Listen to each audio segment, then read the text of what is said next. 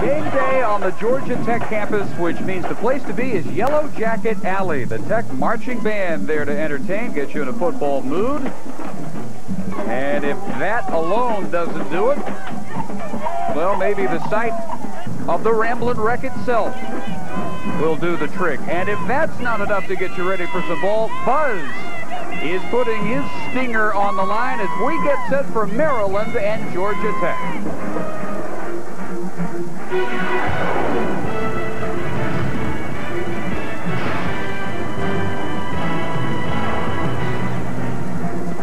Today in Atlanta, the 10th meeting between the Atlantic Coast Conference rivals, the Maryland Terrapins, and the Yellow Jackets of Georgia Tech from Bobby Dodd Stadium at Grant Field in Atlanta. No team in college football has a better winning percentage in bowls than Georgia Tech.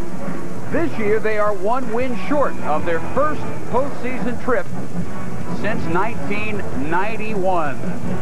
And we welcome you to Atlanta. Dave Barnett along with Gary Reasons. They are one win shy. If they get anything like the play they've gotten over the last 2 weeks, the best two-game stretch ever by a Georgia Tech quarterback from Joe Hamilton, you like their chances today. Really, Joe Hamilton's having a spectacular last part of the season. The last 2 games, he's done very well, completing over 60% of his passes, and I tell you, over 600 yards. Moving the ball around. He's got Derek Stiegel, who's healthy. He's back now. He's had 223 yards against Virginia a couple weeks ago, and Harvey Middleton, the all-time leading receiver here at Georgia Tech as well.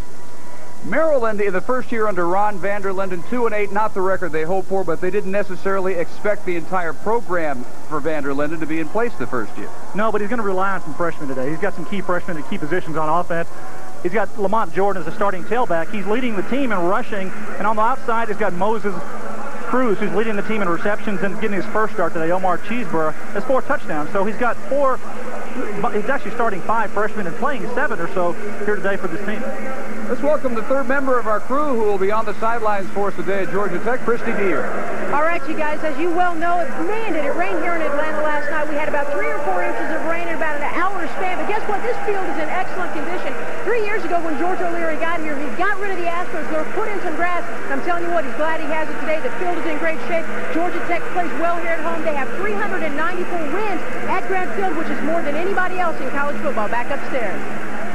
All right, Christy, George O'Leary, Ron Vander Linden squaring off as head coaches for the first time. We'll have the kickoff from Maryland and Georgia Tech coming up.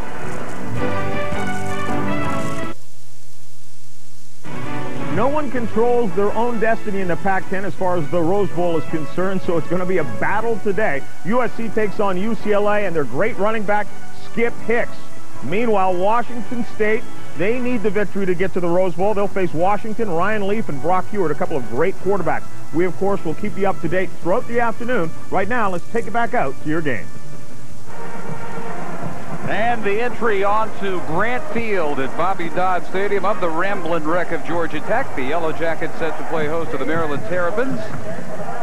Final regular season game for the Terps. Georgia Tech with 1 more left. That'll be back here next week against Georgia. It is just the 10th meeting. They've never lost to Maryland here. In the last 2 meetings, in fact, they have not allowed so much as a touchdown. A shutout in one. They allowed only a field goal in the other one. George O'Leary in his 3rd year as the head man at 16-18 for the Jackets, who come in at 5-4, 4-3 in the ACC. Had it going in midseason, a 4-game winning streak, and at halftime of the Florida State game, they were in good shape, down just 7-0. The defense collapses in the second half against the Seminoles, and they really haven't recovered since that game. They almost blew was a 23-point lead at one point last week to Duke, 7-4, just a 3-point win. Georgia Tech has won the toss. They elect to defer. Dave Frakes set to kick it off for the Jackets. And back deep, Lewis Sanders and Cliff Crosby. Sanders right there in the middle for Maryland.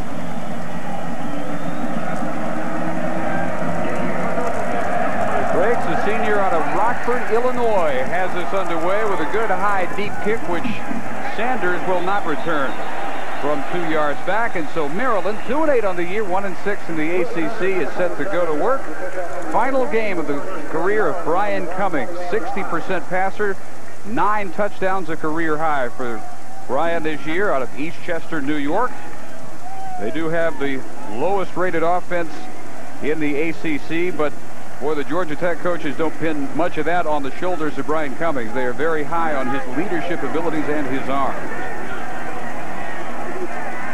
Comes in within easy striking range of 4,000 career yards, and after a play fake, he has to step up under pressure, and wide open is his tight end, Mike Hull. And a quick 11 yards for the Terps. Kofi Smith, the tackle. Look at the Chili starting lineups.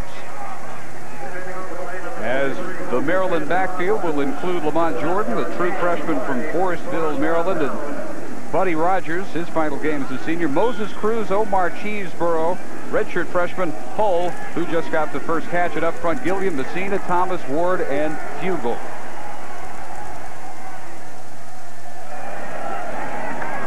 High formation on the first down carry for Jordan, and he may lose one as the fine linebacker Keith Brooking, their all-time leading tackler, is there. The Georgia Tech defense up front, Hugh Shepard, Witherspoon gets the start at the nose today, and Tarplin at the other end. The linebackers, the strength of the defense, Justin Robertson along with Ron Rogers and Keith Brooking, maybe the best pair in the ACC. Caldwell, Myers, Tillman, and Smith. And they have 5 new starters since the second half debacle against Duke.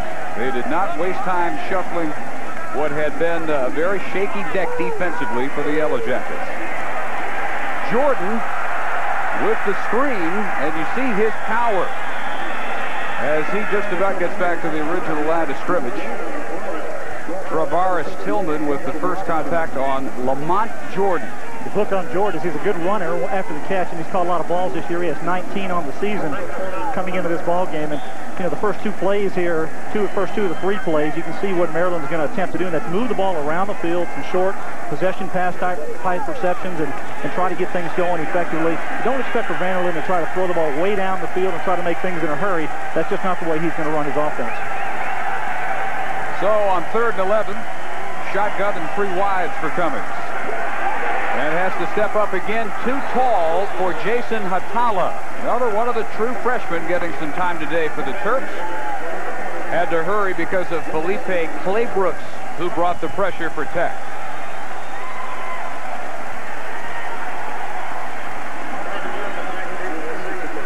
So the first play works pretty well, and then things break down a bit for Maryland, and they will have to kick it away. Russell Edwards has come on, averaging just under 38 yards per punt, junior out of Alexandria, Virginia. And Harvey Middleton is the deep man for Georgia Tech. Edwards hangs that one right into the sun, and Middleton with a nice return up near the 40-yard line. So we'll see Georgia Tech with good field position after a 14-yard return by Middleton of a 44-yard punt. They take the offensive when we come back. Joe Hamilton is just a sophomore, and he probably today will slide into the number 5 all-time spot in passing yards in Georgia Tech history at 64% for the year, on target to set a new single-season percentage record for the Georgia Tech offense, which takes over from their 40. Stegall one in motion, and the pitch to Charles Wiley, who comes around the right side for about 8. Chile starting lineup for Georgia Tech. Hamilton in the backfield with Wiley and Ed Wilder, a true freshman from Washington, Georgia. Middleton, their all-time leading receiver. Stegall finally back after major injury problems his entire career, and Mike Lilly is the tight end. Guys up front, Salage, Burks, Page, Key, and Carmen gets the start. George O'Leary says the largest human being he had ever seen when he signed him at 6'8", 357 pounds.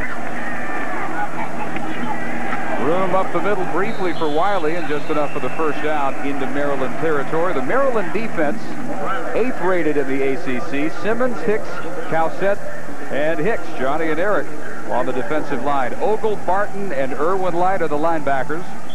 Barton, their leading tackler, 12.5 per game. Secondary, Crosby, a converted running back. Sanders, Baker, and a converted wide receiver, Troy Davidson. So on the 1st and 10, Hamilton with the eye. And Charlie Rogers has come in at tailback. Wiley moving up to fullback. as Hamilton will keep on the option. Coughs it up, and it's a Maryland recovery at the 42-yard line. Hamilton, as he's hit on the option, unable to hang on in the recovery by Eric Hicks for Maryland. Looked like Eric Barton got in there and got his arm around the football and knocked it out, and Hicks, Johnny, on the spot for the recovery. Hamilton will do a little bit of option here with Georgia Tech. They don't do it a lot, but every now and then they'll try to run that play to get things moving to the outside. As you see here, Hamilton moves inside, and there's Barton. Got his hand inside. Hicks on the recovery. Barton it was who caused it. O'Leary says he thinks of Hamilton as their featured running back. They really don't have a dominator, game breaker in the backfield. So Hamilton likely will carry it a bit. Here's a flea flicker for Cummings. And it doesn't fool anybody. Incomplete with a couple of defenders down there to shadow Moses Cruz. Good job by Kobe Smith that time, the cornerback, getting back, having depth on the play. Maryland did have the week off, and they may put a few of these little different wrinkles in to try to loosen up the Georgia Tech defense. Little toss back from the fullback. Cummings has a strong arm, and he's able to get plenty of time. Great protection for him to throw the football. But Kobe Smith was right there, as you see here, closing on the play. Little bump there, incidental though, and good play there by Smith. Smith back there with Myers. Just a long, entertaining incompletion, 2nd and 10. Gotta figure there's a lot more where that came from in their game plan today.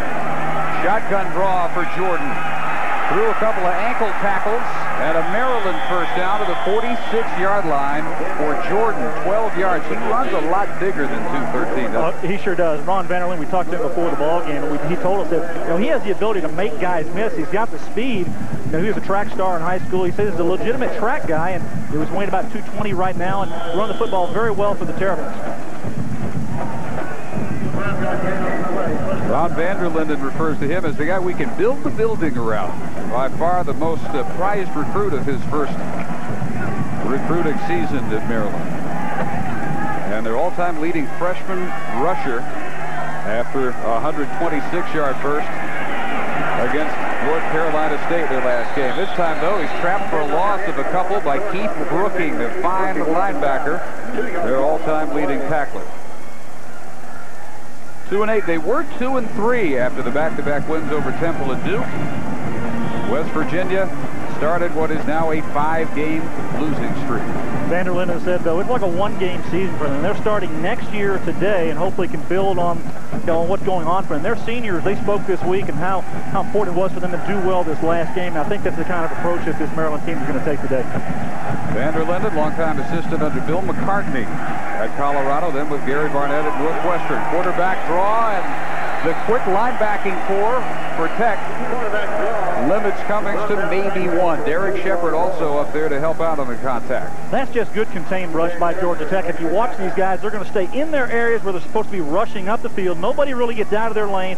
Then the protection breaks down. Georgia Tech closes in on the runner. So with that loss, 3rd and 14. Derek Shepard, senior from Dayton, Ohio, hoping to foil the running attempt by Cummings. Little like Hamilton, not as fast, but he is willing to run. They have to here. As Fugel out in front, hits the block, and is finally run down from behind by Felipe Claybrooks, who is starting and getting a lot of time we expect today because he has some enthusiasm that defense has lacked of late. If you watch, play like that will continue to sparkle. Actually, Claybrooks was the guy who missed him in the backfield, dives at him and falls down. He gets up and hustles all the way down the field to make the play. That's a good hustle by an outside linebacker, getting up off the ground and making the play downfield. So when you're 4th and 2 at the 38, you got to think about going for it, and they will. Caution to the wind kind of day for Vanderlinden. And they have a big hole waiting for Jordan, who is inside the 30 of Georgia Tech. Power blocking all the way into the secondary for Jordan as Travaris Tillman, the strong safety, is there. Maryland floods the field with their receivers, brings Timmons, the fullback, up to the line of scrimmage, and they run the slant counter play here to the open side. Do a nice job at the play, at the point of attack. You can see the guard and tackle coming right at you there. Lamont Jordan just gets in behind that big tackle, straight upfield, gets his shoulder square to the line of scrimmage, and he's a pretty good load at 220 pounds. So the Terps march continues, and movement from either side of the defensive front for Georgia Tech. Ben Thomas alertly snapped it.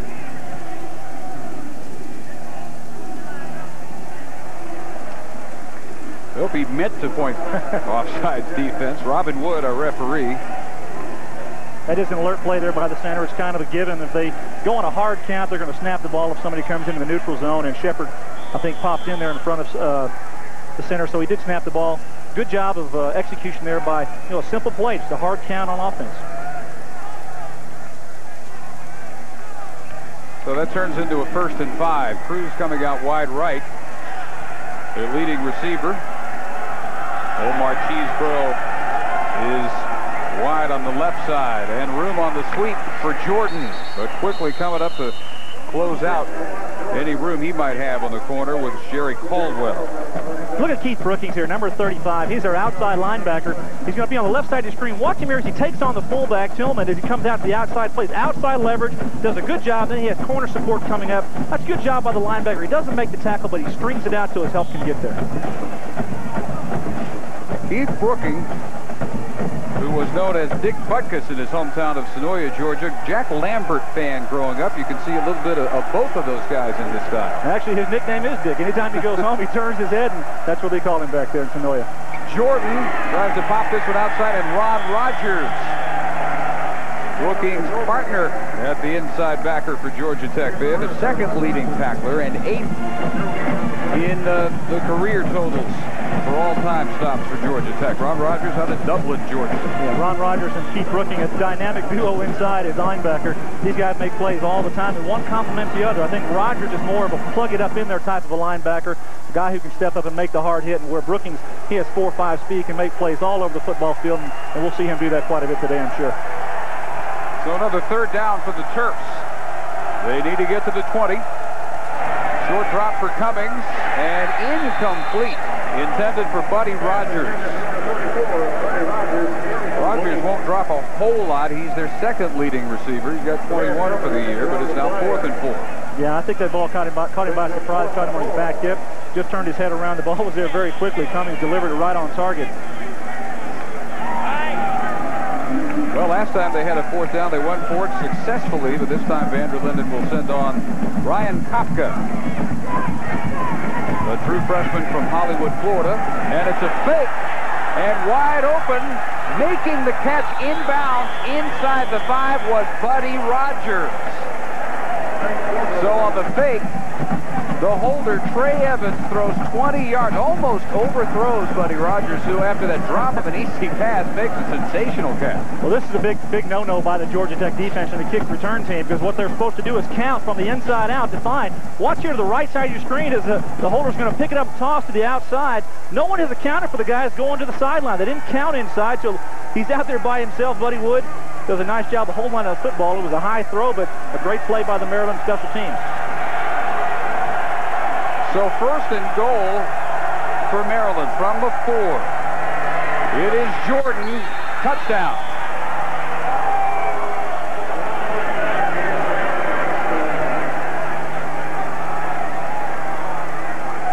Third rushing touchdown of the year for Lamont Jordan, and the gambles just keep coming from Maryland, and it is cashed in on the touchdown for Lamont Jordan. This is just straight ahead. You see the guard pulling around here. He's going to get inside the block on Brookings. Lamont Jordan squares his shoulders at the goal line. Good lean forward. Does a nice job of getting in. Watch you coming right at you. You see your guard come across, kick out Brookings, as I said. Lamont Jordan's got enough power to get it through there. Now Kopka's going to kick it for good, and it's 7-0. So all set up by Trey Evans' first ever pass attempt. The completion on the 4th down fake makes 7-0 possible for Maryland midway in the first quarter.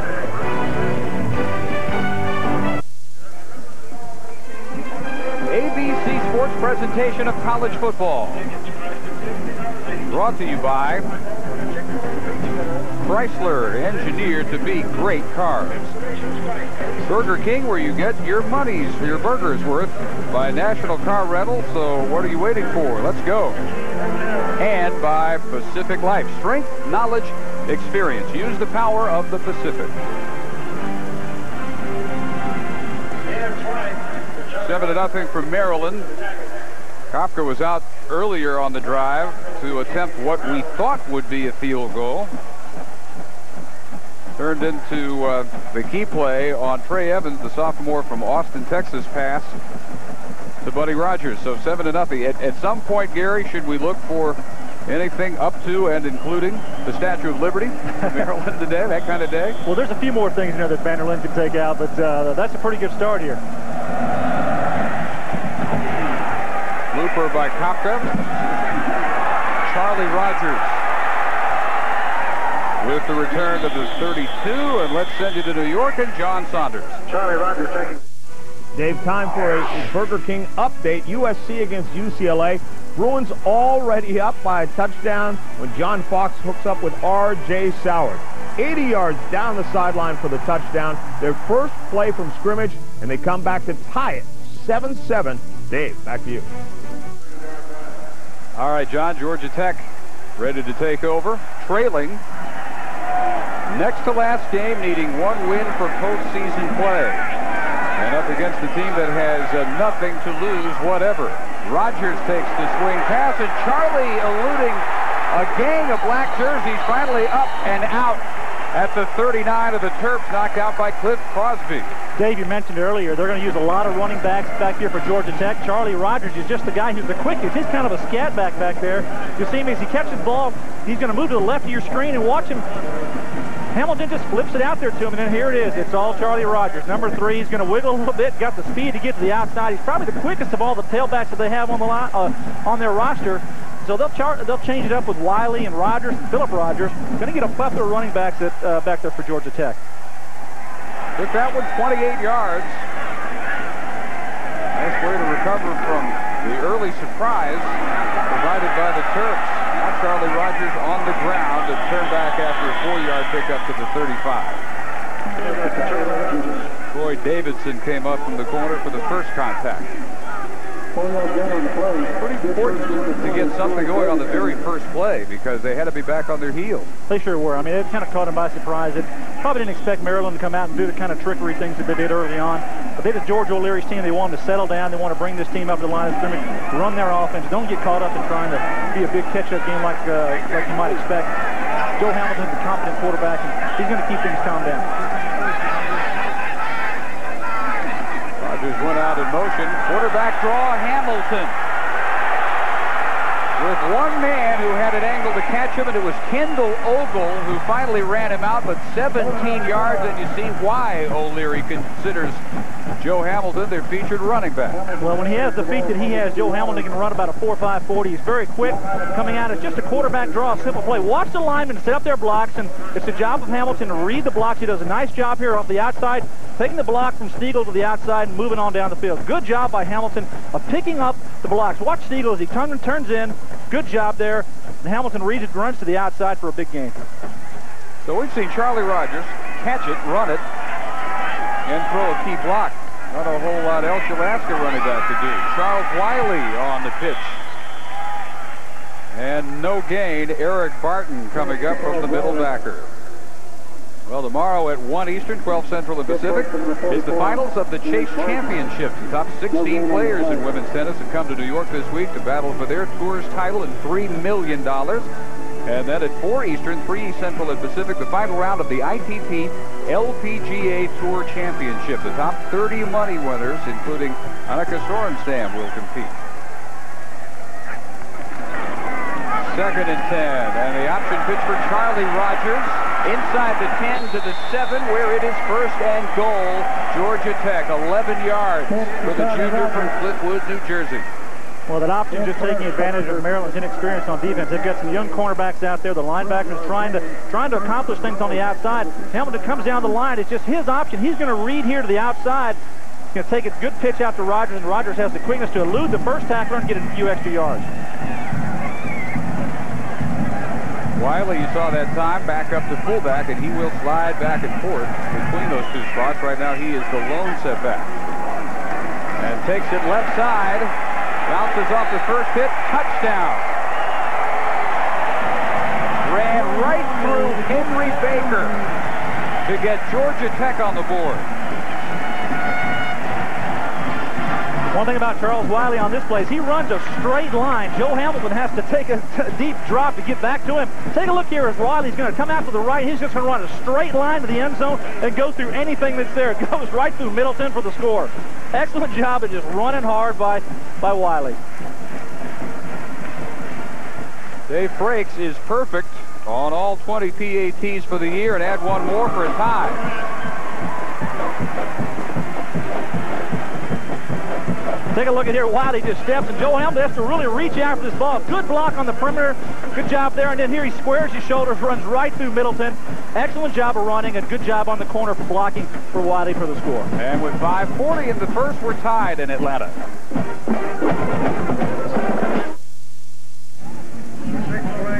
Eighth touchdown of the year for Charles Wiley, junior out of Miami. Very well-rounded, being asked to play both backfield spots today for Georgia Tech. The key block here is Myers, a tight end. Watch him on the outside, and then Middleton gets in the way, does an effective job of screening him, and Charles Wiley just does it all in the zone from there. And he ran through probably their best run support defensive back, number 2 Henry Baker, as if he wasn't there. Nothing was going to keep him out, but 7-7. Wiley doing much of the damage on the scoring drive. Now Frakes ready to kick it away for Georgia Tech.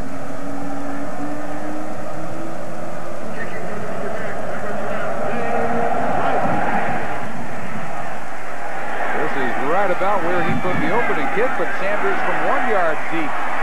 Busts this one, and Frakes, the last line of defense, unends him at the 39-yard line. He could not get past the kicker and has to settle for 39 yards on the return. Could easily have gone 101. Good job by Frakes being there at the last second. If you watch him as he comes straight up the field, watch the blocking in front of him. They sandwich everybody to the outside. A good lane to run through. He's got a lead blocker ahead of him. If he had actually picked up his lead blocker, he might have been able to go all the way. Good job by Frakes. You just see him there. A good job of coming up and making a tackle. Last resort. Kickers do not like to make tackles, but he did a good job in the open field there. They're much appreciated on the bench when they do contribute from the tackling side. Jordan hit by Shepard. Let's go down to Christy Deer.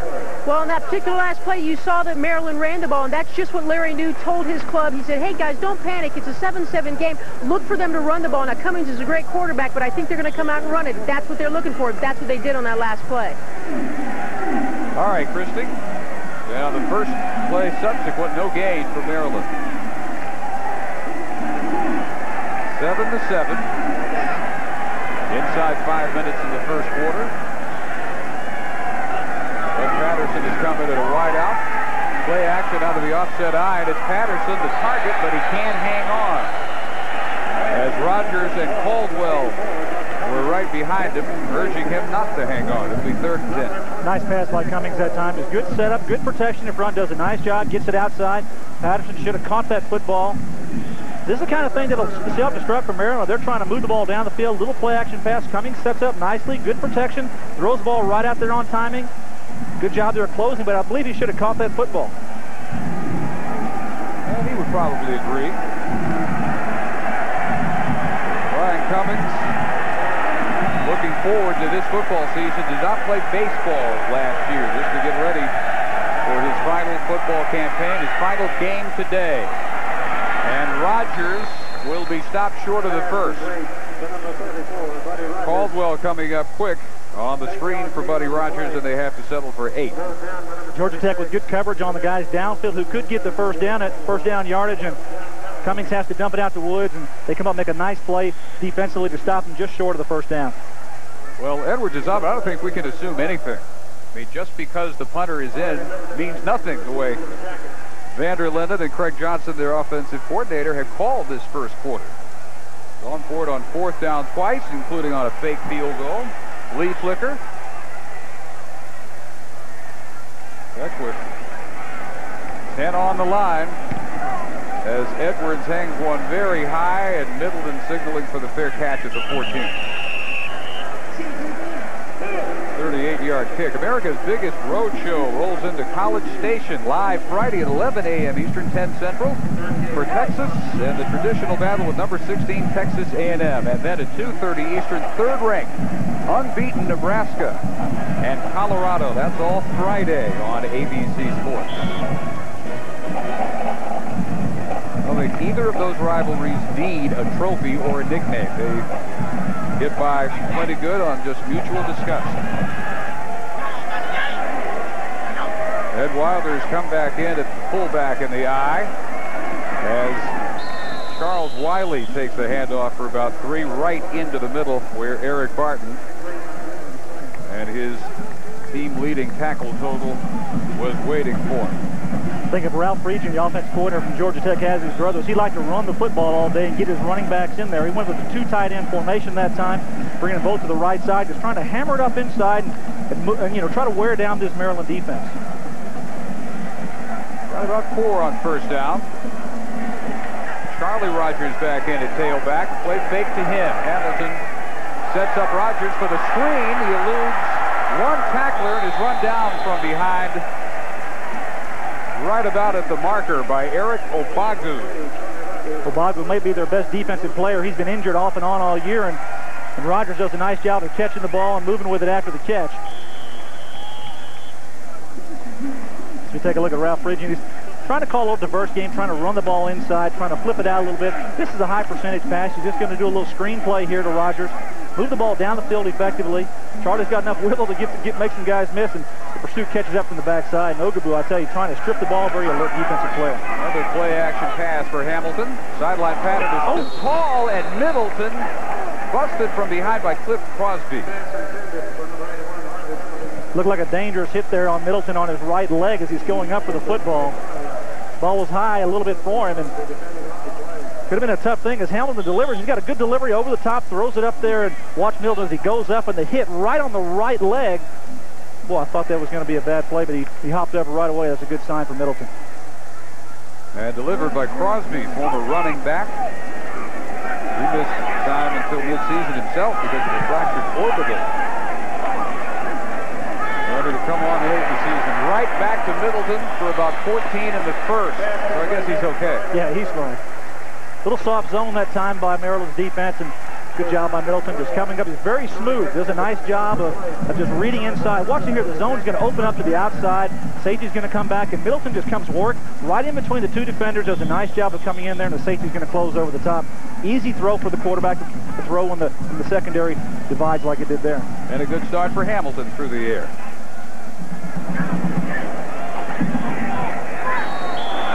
And an early start for Mike Lilly, 82, the tight end, which will cost Georgia Tech 5 yards. Good ball, false start on the offense, 5-yard penalty, defeats the down. It's one of the things George O'Leary wanted to contain in this game was the mental mistakes, the penalties. They've been one of the highest penalized teams in the ACC this year, and you know that's not a George O'Leary team if he doesn't like to do that.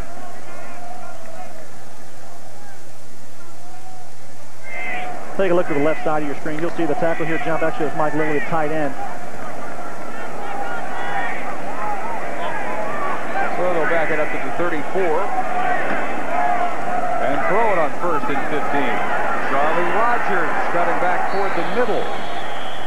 Past the original line of scrimmage, across the 40-yard line. You can win tickets to this season's Rose Bowl. Get online with ABC Sports College Football and solve the word puzzles to enter. All on America Online. The keyword is ABC Sports. Half the Rose Bowl puzzle has been settled. Michigan will be there at 11-0 after holding off Ohio State in their first game today, 20-14. That 10 still very muddled. And Hamilton on the option keeper. Turned back from the 42 by Erwin Light, the sophomore weak side backer, who is undersized here at 6 feet 211. But good genes. His cousin is Todd Light, former Notre Dame defensive back, longtime Ram. Yeah, I tell you, Light does a nice job here. plays his keys, does his job responsibly. He's got the quarterback all the way here. The pitches there, the safety's coming up on that. So Hamilton has nowhere to go, and Light does a nice job of staying at home and making the play. Small but very athletic. Like to blitz him a lot. May see that yet. Here's a 3rd and 6. And Hamilton again looks for Middleton. The all-time leading Georgia Tech receiver up to the 44, 13-yard pickup. Middleton is just a smooth receiver. He's going to run the cornerback off with just zone coverage. Watch Middleton as he gets off, he drives. He's just going to plant and come back. This looks like it's automatic between him and Hamilton. They've been throwing the ball together for a long time. They were cousins growing up, and I tell you, that's just old-time touching right there. Yeah, it wasn't hard to practice that because they have had basically their whole lives to do it. Hamilton from Alvin, South Carolina. Middleton from Jamestown. Not too far away. Streak pattern. Stiegel with the catch for the touchdown.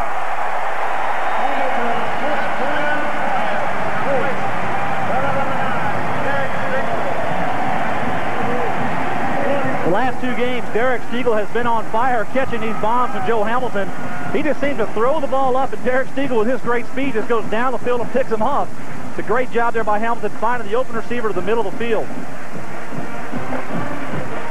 44-yarder.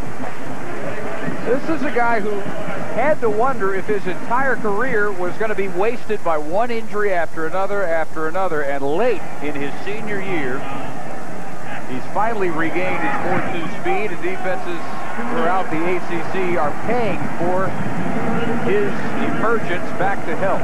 Well, you'll see it's just play-action pass. Joe Hamilton does all the time in the world, does a nice job, just lays it up top to Stiegel, who's on the outside. He got behind the safety, does a nice job of just looking for the football and protecting the catch. Stiegel just got a beat on this one. He's behind the safety. Safety has no chance to make that play. He should have tried to really knock the receiver off his course or do something, and Hamilton just elated because of his performance so far in the catch by Stiegel. Hamilton and Middleton are a favored connection, of course, but the last 2 weeks when Hamilton has put up the unbelievable numbers, there is the guy he's looked for. Against Virginia, school record, 223 receiving yards. Came into that game with 150 all season and then exploded. Last week against Duke, 6 catches, 126 yards, and had one of 61 called back because of a penalty. Stiegel is pretty amazing. He's in the last 14 months, he's had 2 complete reconstructive surgeries on his knee. And I tell you, in the spring, they thought he wouldn't be back this late in the season, playing like he is. George O'Leary told us he's finally back to full speed. Obviously doing well the last 3 weeks, and on that play is evidence that he's back and running really well. Sanders almost took 101 yards last time, and Frakes makes the adjustment as he feels it on the run at the 10. John Myers came up to Stillin as he reached the 22 that time. The return goes only 12 yards with only 20 seconds remaining in the first quarter. Nice recovery by that group after they fell down 7-0. We take a look at Friesen here on the sideline, just chatting with his offensive lineman, making sure things are going okay. They're doing a pretty good job of picking up any kind of pressure that's coming from Maryland. Friesen's got to be excited about how his offense has responded here after Maryland took the ball down the field. So for the first time today, coming from behind, Maryland from the 22. And Jordan getting away from Derek Shepard, but he had some friends waiting, and this will lose 2 yards. Derek Shepard very active in this first quarter. He's a guy that has underachieved a little bit in his career at Georgia Tech. He's going out pretty well today. He is. He's a big guy. He's a guy who does a lot inside, and he's got to go against Ben Thomas, the center. He's just a freshman now, and from Maryland. He's got his hands full of Derek Shepard. So we're through with 1 quarter in Atlanta. Georgia Tech fighting back to lead 14-7 at Bobby Dodd Stadium. 1 win away from a bowl that might come today. All on ABC Sports. Second quarter from Atlanta. Dave Barnett, Gary Reasons, and Christy Deer. It's 14-7 Georgia Tech. Maryland will have it on a 2nd down and 11 from their 21-yard line. Their touchdown in the first quarter coming as a direct result of a fake field goal, which got him into first and goal position.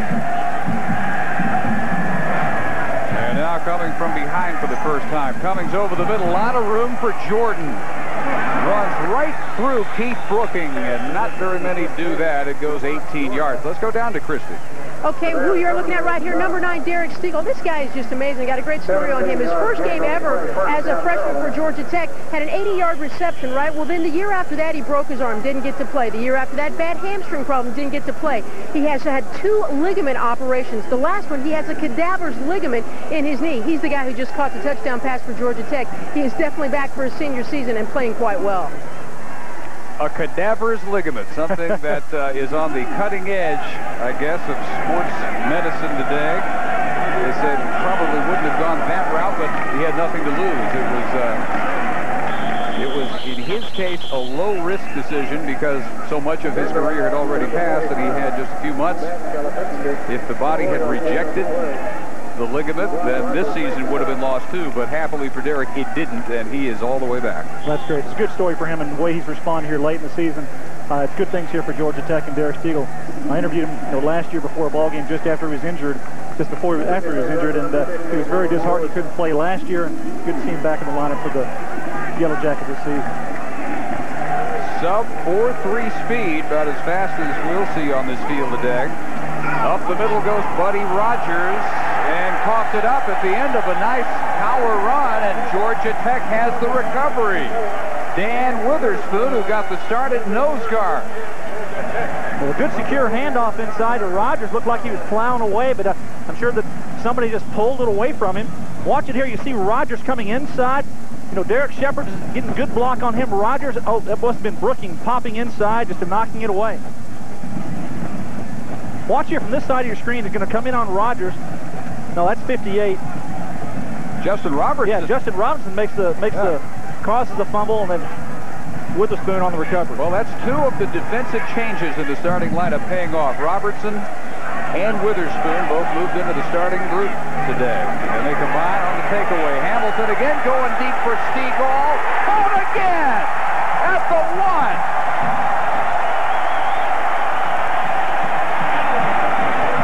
47 yards on the heels of their 44-yard touchdown.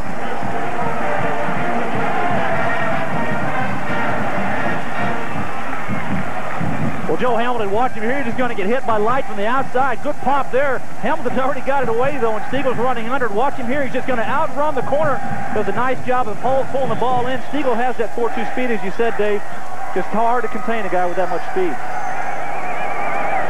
Crosby barely able to prevent a second consecutive touchdown connection between Hamilton and Stegall. Also first and goal from the 1-yard line. And they give to the H-back for the touchdown, Ed Wilder.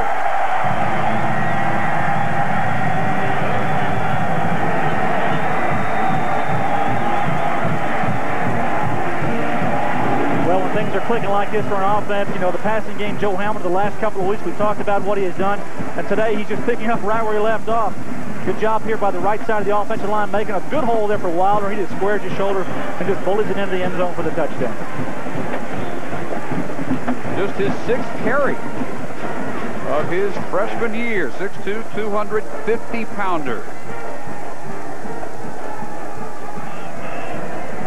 Brandon Shaw to hold. Another breaks, extra point. We're going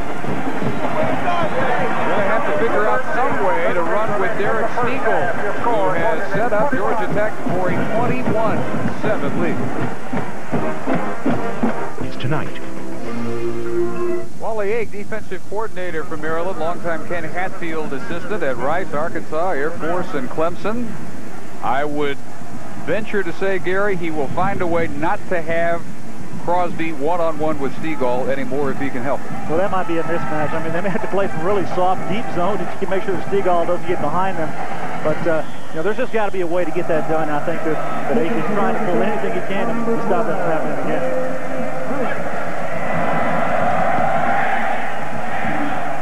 2 catches, 91 yards, 1 touchdown, 1 near touchdown for Stegall. Sanders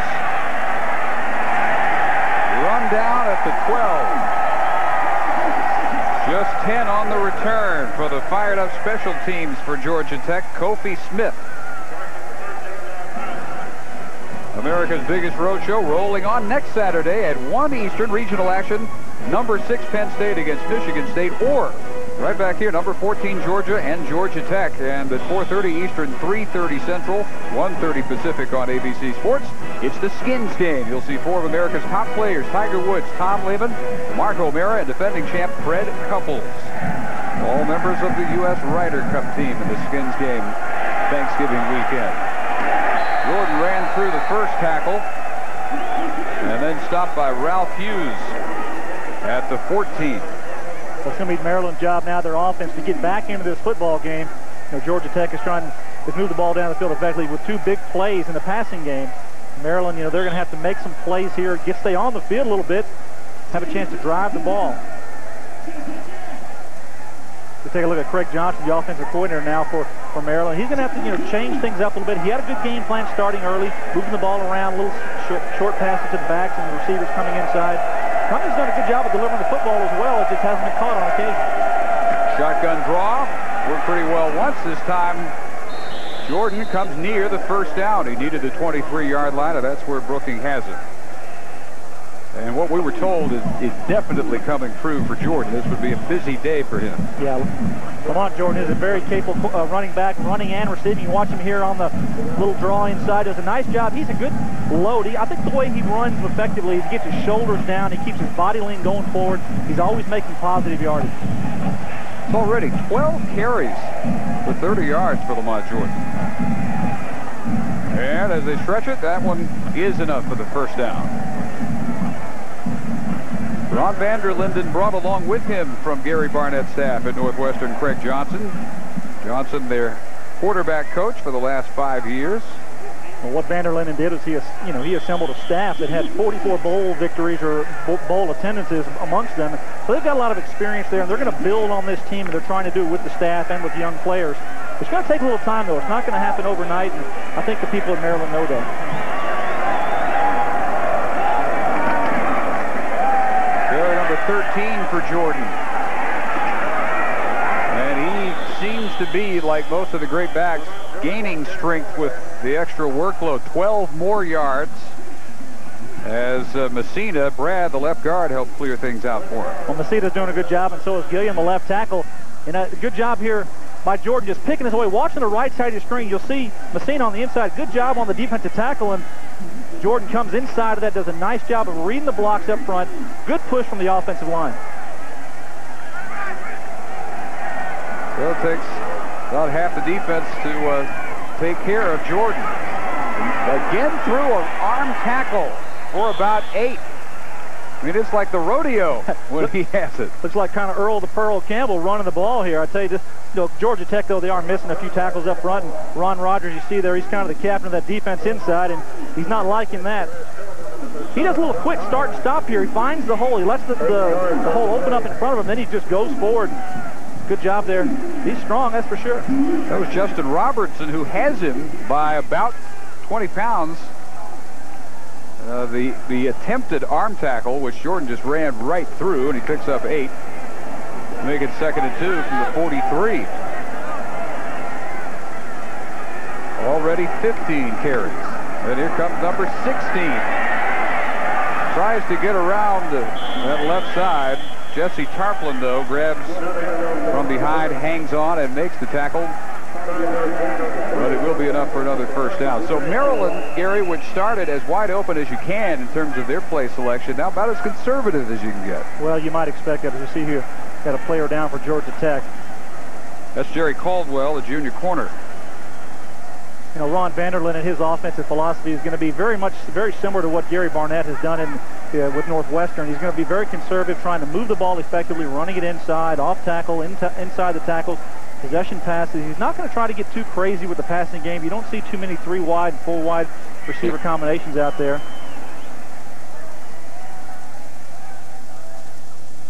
Well, as they attend to Jerry Caldwell, today's Marriott moment takes us back 1 year ago to College Park, Maryland.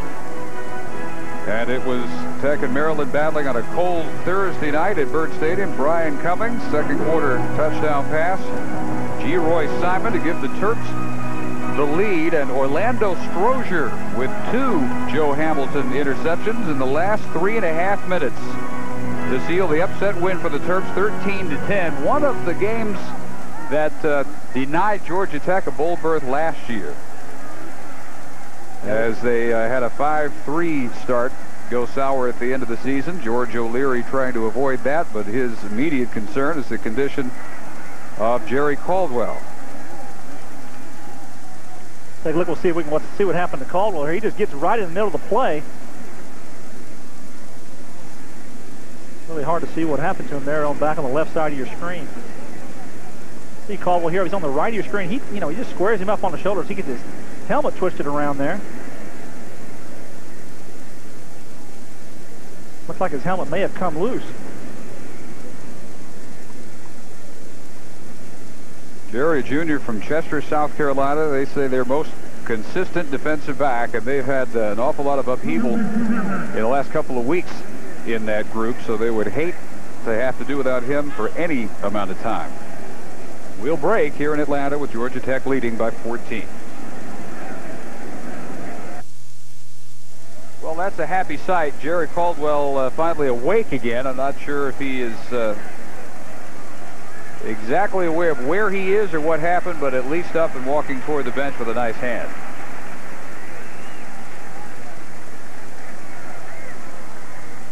Defensive coordinator Dave Huxtable now waiting to hear what the report will be from the bench on whether he can return. Do you ever have that happen, just completely knocked out? Only once in college for me. I hit a guy so hard it knocked me out on the field. I woke up on the bench. I'm sure you know what happened with Caldwell. He waked up over there in the third quarter sometime. Did you get back in that game? I did. I don't remember anything in the second half. Against the blitz, Buddy Rogers taken down immediately by Kofi Smith, who was another of the defensive lineup changes today. They moved Caldwell from the boundary corner to the field corner, who played most of the field, and Smith coming up on the other corner. Watch your right side. Kofi Smith is playing what they call the boundary corner. He does a nice job of reading the play, coming up very effectively. A good job of tackling on a big back on Jordan. Kofi Smith, he's a very capable player. He's just had some big plays go over the top of him this year, last couple of weeks, and they're just trying to get him in a good spot where they feel like he's more comfortable, and that's a nice job of coming up and making a play. Total effort guy. One reason that he earned the start today. Jordan, and gets his right there to meet him again. So a defense that was looking for some enthusiasm has gotten that injection they were looking for. Well, Kofi Smith is coming up doing a nice job there. You can see he's from Florence and Alabama, and does a nice job coming up again, making a play. Watch him here. He's got to backpedal and then come force the run. The cornerbacks have the job of forcing the run to the outside. Does a nice job, and Jordan tries to lower the shoulder to run through Kofi, but he's got a good leverage and good lower body strength. Ball at 3rd and 10. Cummings trying to get Maryland reignited. Down by 14. 3 wideouts. And the deep out is caught. Moses Cruz, their leading receiver, the redshirt freshman out of Germantown, Maryland, got free for 20 yards up the left side. Well, as we go to praise Kofi Smith, he misses the jam here. They're playing 2 deep zone coverage, and he's off too much, and he has to reroute the receiver. He doesn't do it, so he gets in behind the safety. Cannot get over and make the play. This is zone coverage all the way, and they get right in the void of the zone. Kofi Smith would have had to reroute him closer to the safety for him to be able to come over. Good job that time, execution-wise, for Maryland. Only other freshman who's ever led Maryland in receiving, Frank Wycheck. Back at 90 now, the Oilers. Play fake. Cummings looking for Cheeseborough, and he has the catch at the 12-yard line in front of Jason Bostic for 20 yards. Cheeseborough gets his first start today, does a nice job with the flanker position, coming inside, and I think this is a one-handed catch as we look at it here. Cheeseborough, he's one-on-one to the outside, makes the inside move, does a nice job. The ball's going to be thrown a little bit behind him. He grabs it, gets in there, almost has a little help there from Bostic pushing it in. Nice job reception for Cheeseborough. That's part of the youth that Vander Linden discussed for the game. This is, as far as he's concerned, just a preview, not the end of 97. treating it more like the first game of the '98 season. Cummings won't be there, but just about everybody else we've seen from Maryland will. Jordan, chief among them. And again, Kofi Smith comes up, had it read perfectly. Well, Kofi was coming on what they call an outside cat blitz from the outside, and Kofi just comes in, misdirection play, and the play developed too slow, and Kofi Smith does a nice job of making a play in the end zone. Watch the left side of your screen here. Kofi Smith is going to come hard from the outside. That's the blitz I'm talking about. Kofi does a nice job of wrapping up the big back Jordan. The pressure inside by Tarplin and Shepard really set up the play. I'm not sure if Dave Huxtable has totaled 8 hours of sleep all this week after his defense allowed the second most yards in school history, 610 in the three-point survival win over Duke last week. All batted down as soon as it left the arm of Cummings. Jesse Tarplin was there. Talking about Huxtable, we were in his office the other day, and on the floor there's a sleeping bag, a blanket. I think he spent some long hours up in that office trying to straighten things out for this Georgia Tech defense.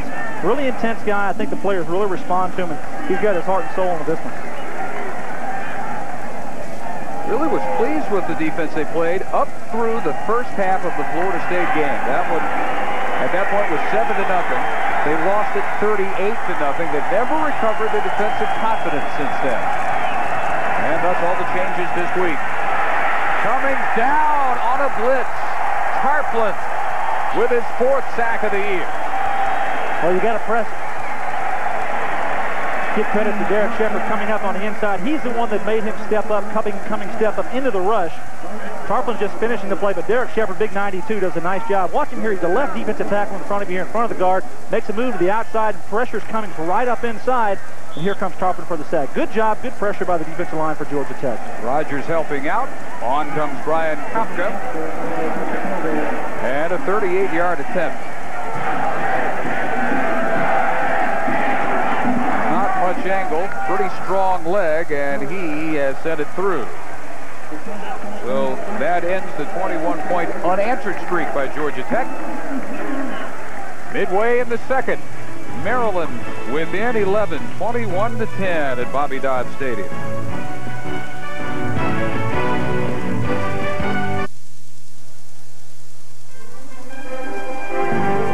ABC Sports presentation of college football brought to you by the 1997 Pontiac Bonneville, luxury with attitude.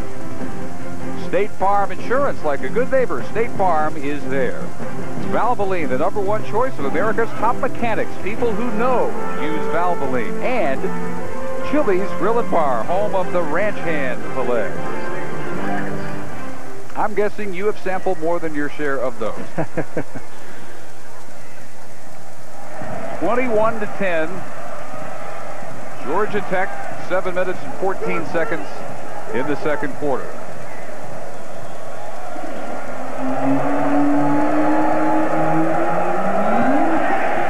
Sweet kick by Kopka. And almost a disaster as Virgil Johnson had some contact from behind, but nice concentration to hang on to that one at the 30. Let's go down to Christy Deer. Well, here's the good news, bad news kind of deal for Jerry Caldwell. The good news is he's going to be okay. The bad news is he does have a concussion, and they've taken him inside for observation. And here's the other bad part about this. Well, he had an interception last week, been playing well, but he's not going to be expected back in this football game. He's got a little bit of a cut lip underneath his lip there, and his nose was bleeding. Concussion, he's out of this contest.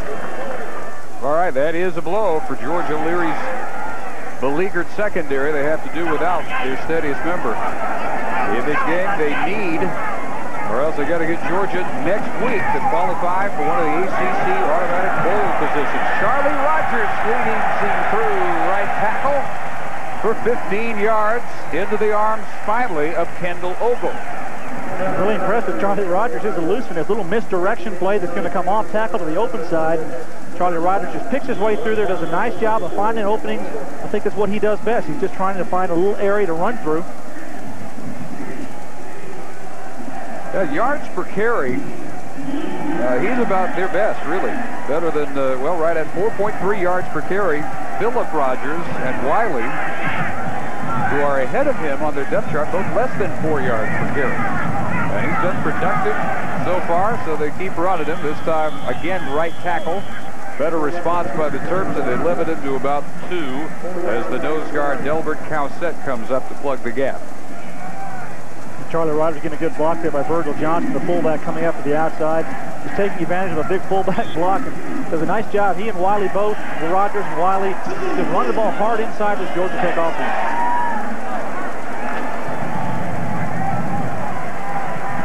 So second down, and we'll call it 6. Just shy of midfield.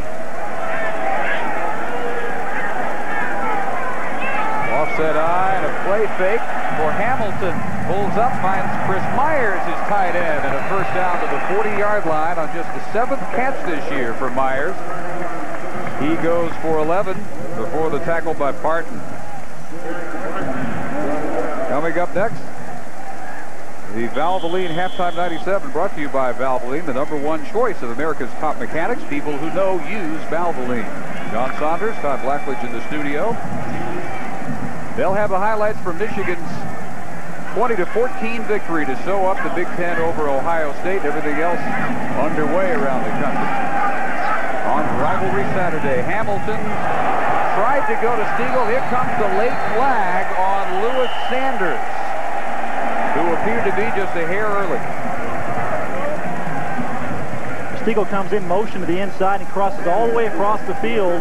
Joe Hamilton has him picked out in his sights. He's going to go to him all the way. Defensive pass interference from the spot. Penalty forced on the spot. First down. You see Stiegel coming from the outside here. He's just going to come across the field, a little play action pass. Does a nice job. He gets to the open areas. Hamilton's delivering the ball. Defender just gets there a little too soon. Good call there by the official. Not much. Yeah, that's pretty close to outstanding defensive play. Understandable that they would want to keep as close as possible to Stiegel, who's burned him for 44 and 47 yards already in this first half. He goes in motion. Hamilton on the option keeper, up 5 yards to the 27. Hit by Chris Jenkins and Erwin Light. Ralph Legion comes back to this Georgia Tech offense. He's been with the San Diego Chargers for a number of years, and he was here with O'Leary back in '91 when they won this national championship in 1990. It's an offensive coordinator who has a lot of experience. He's one of the best in the business. We're happy to have him back here doing a nice job of mixing the play calling up today. And a Maryland grad, class of '69, 6-year assistant on Bobby Ross's staff before Ross came over here to Georgia Tech. Middleton. You could see that coming. He had it in one hand. It wasn't hard to knock free, and it cost Georgia Tech possession. At the 16-yard line, it's recovered by Henry Baker after Eric Barton took basically a gift from Middleton. He never tucked it away, and you figured that was going to happen. Yeah, he had the ball out there. Anthony Jenkins, I think, came from the outside, just pursuing the football here. Watch it, you see across the middle. Hamilton just throws it right into Middleton. The ball gets inside, and watch from the backside. It's going to be Anthony Jenkins. Tip the ball out. Good job there by Maryland coming up for the ball. Yeah, the ball's a little wobbly getting there. Might have been tipped at the line of scrimmage. Good tackling job there by Maryland's defense. So Middleton, who has as much experience as any wideout on the field, with the turnover, and Jordan turned away from the 20 as he goes left side on the sweep. Rogers and Brooking chase him down over there. Witherspoon that time had a shot at him. You're not going to get him down with one arm grabbing around him. We see that Jordan has enough power to run through those arm tackles, obviously, and enough speed to get to the outside. I'm really impressed with him, and I think that there's going to be a good future here for this team with him at the tailback position. Well, he's coming up and may have, by halftime, a new freshman record for carries in one game. He owns it. It was 22 carries against North Carolina State 2 weeks ago in their last outing. 19 carries already. Intercepted. Intended for Hatala. Travaris Tillman has the pick for the Yellow Jackets and brings it back 10 yards.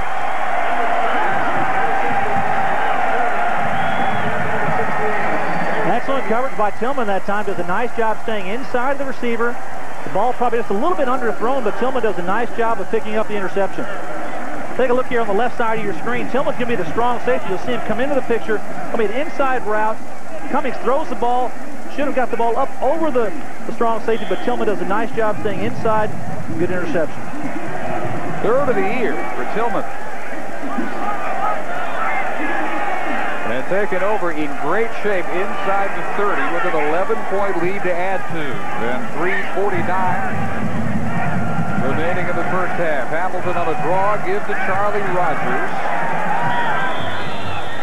Maybe one, not much more here.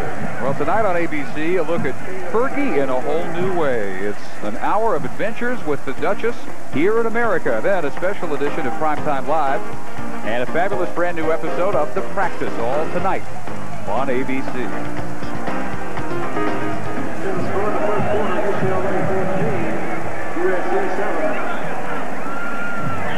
Gain of 1 for Rogers, so 2nd and 9. Georgia Tech nearing a 600-yard pace. Total yardage. Most of that 180 through the air on 2 passes. Hamilton to Stegall, who is wide right. Hamilton will have the first down. Great snap, like a single-wing tailback. Ogle and Barton on the tackle. Hey, Joe Hamilton is pretty exciting. He's throwing the ball exceptionally well today, and obviously he's got enough gifted ability to run the football. George O'Leary told us, he said, you know, last year he was an athlete playing quarterback, but this year he's a quarterback who is an athlete. You can see his ability here running through the line, and does a nice job. It's a design play for him to get outside, and Joe Hamilton has all the tools to run the football as well as throw it. Gotten better every game, says O'Leary. Decisions improve every time he has to make one. That one is batted down at the line. Yeah, if there's a negative on Joe Hamilton, it's his height. He's only 5'10" or so, and you know, he's got to get the ball up and over those defensive linemen, which is difficult at times. And I don't think he has a problem with his vision, but I think he does a nice job of the high delivery. You know, Johnny Hicks is going to come in here, the big defensive tackle, get his hand up. Does a nice job there, timing his jump. Just a 3-step drop, and you know, defensive linemen are taught that when their quarterback's going on a 3-step drop, just get your hands up. You're not going to get there anyway. Might as well get in line for the flight of the ball. It's just now really recovering from a neck injury he suffered all the way back in 2-a-days. Hamilton, well protected, but decides to keep. Run down by Anthony Jenkins. Jenkins does a nice job inside, but that's the kind of play that Joe Hamilton a year ago probably would have thrown the ball into coverage. That's what George O'Leary likes about him now. He's making better decisions. He doesn't try to make the play. You know, last year he thought he had to make every play for his team to get going, and this year he's settled into the offense, being able to make good decisions and not trying to force the ball. You know, the thing you don't want to do after turnover is give the ball right back to the defense, and I think Hamilton did the right thing there, stepping up and trying to just elude the run. So on 3rd and 11, again he's got to step up and delivers, but short of the first down is where Mike Sheridan makes his first catch of the evening. Their 3rd receiver, and you can probably hear the sentiment of the Yellow Jacket fans on what will be a 4th and 2. But they will not get their wish unless there's a fake as Dave breaks, and the field goal unit will come on. Yeah, George O'Leary didn't hesitate him watching him on the sidelines, and he's swinging that leg, kick, kick, kick all the way. He knows exactly what this team needs to do, and he'd rather put the points on the board. They're ahead 21-10. This would be a nice, comfortable 2-touchdown lead going into the halftime. 8 of 11 for the year. This one just 27 yards.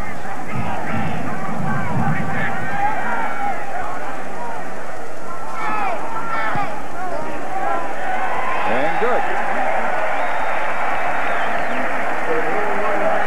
With 1:01 to go in the first half. Georgia Tech back up by 14 as we go to John Saunders. Lotus Organizer. Coming up on Valvoline Halftime 97, a look back at that Michigan-Ohio State game. It was a great one. Yeah, it really was. Michigan coming into the ball game, leading the nation in 3 of the top 4 defensive categories. They didn't disappoint anybody today. Great defensive performance. It's all coming up on Valvoline Halftime 97. Back at Bobby Dodd Stadium in Atlanta, where Georgia Tech has recovered from an early 7-0 deficit.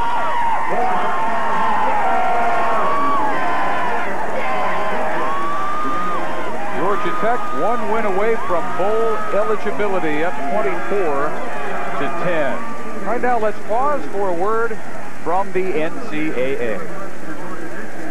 You want to see where the real action is in a college football game? Well, look right here.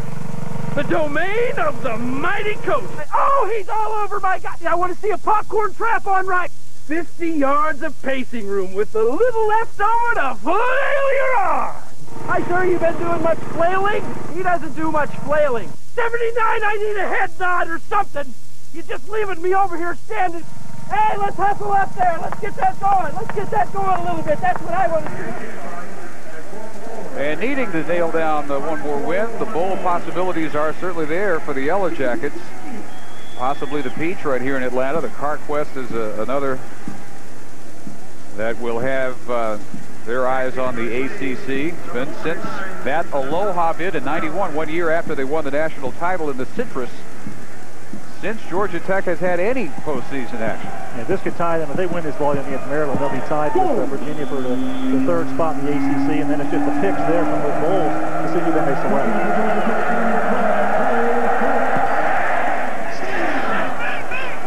Jason Hatala, and not Sanders this time. And Hatala tripped up before he could really bust that one big. It's 28 yards. And it was Justin Robertson who just did reach out and trip up Jason Hatala, a true freshman from Centerville, Virginia. Hatala does a nice job of moving straight in the field and following blockers. And just one little hand on his foot there. Otherwise, he might have gone around the kicker for a score.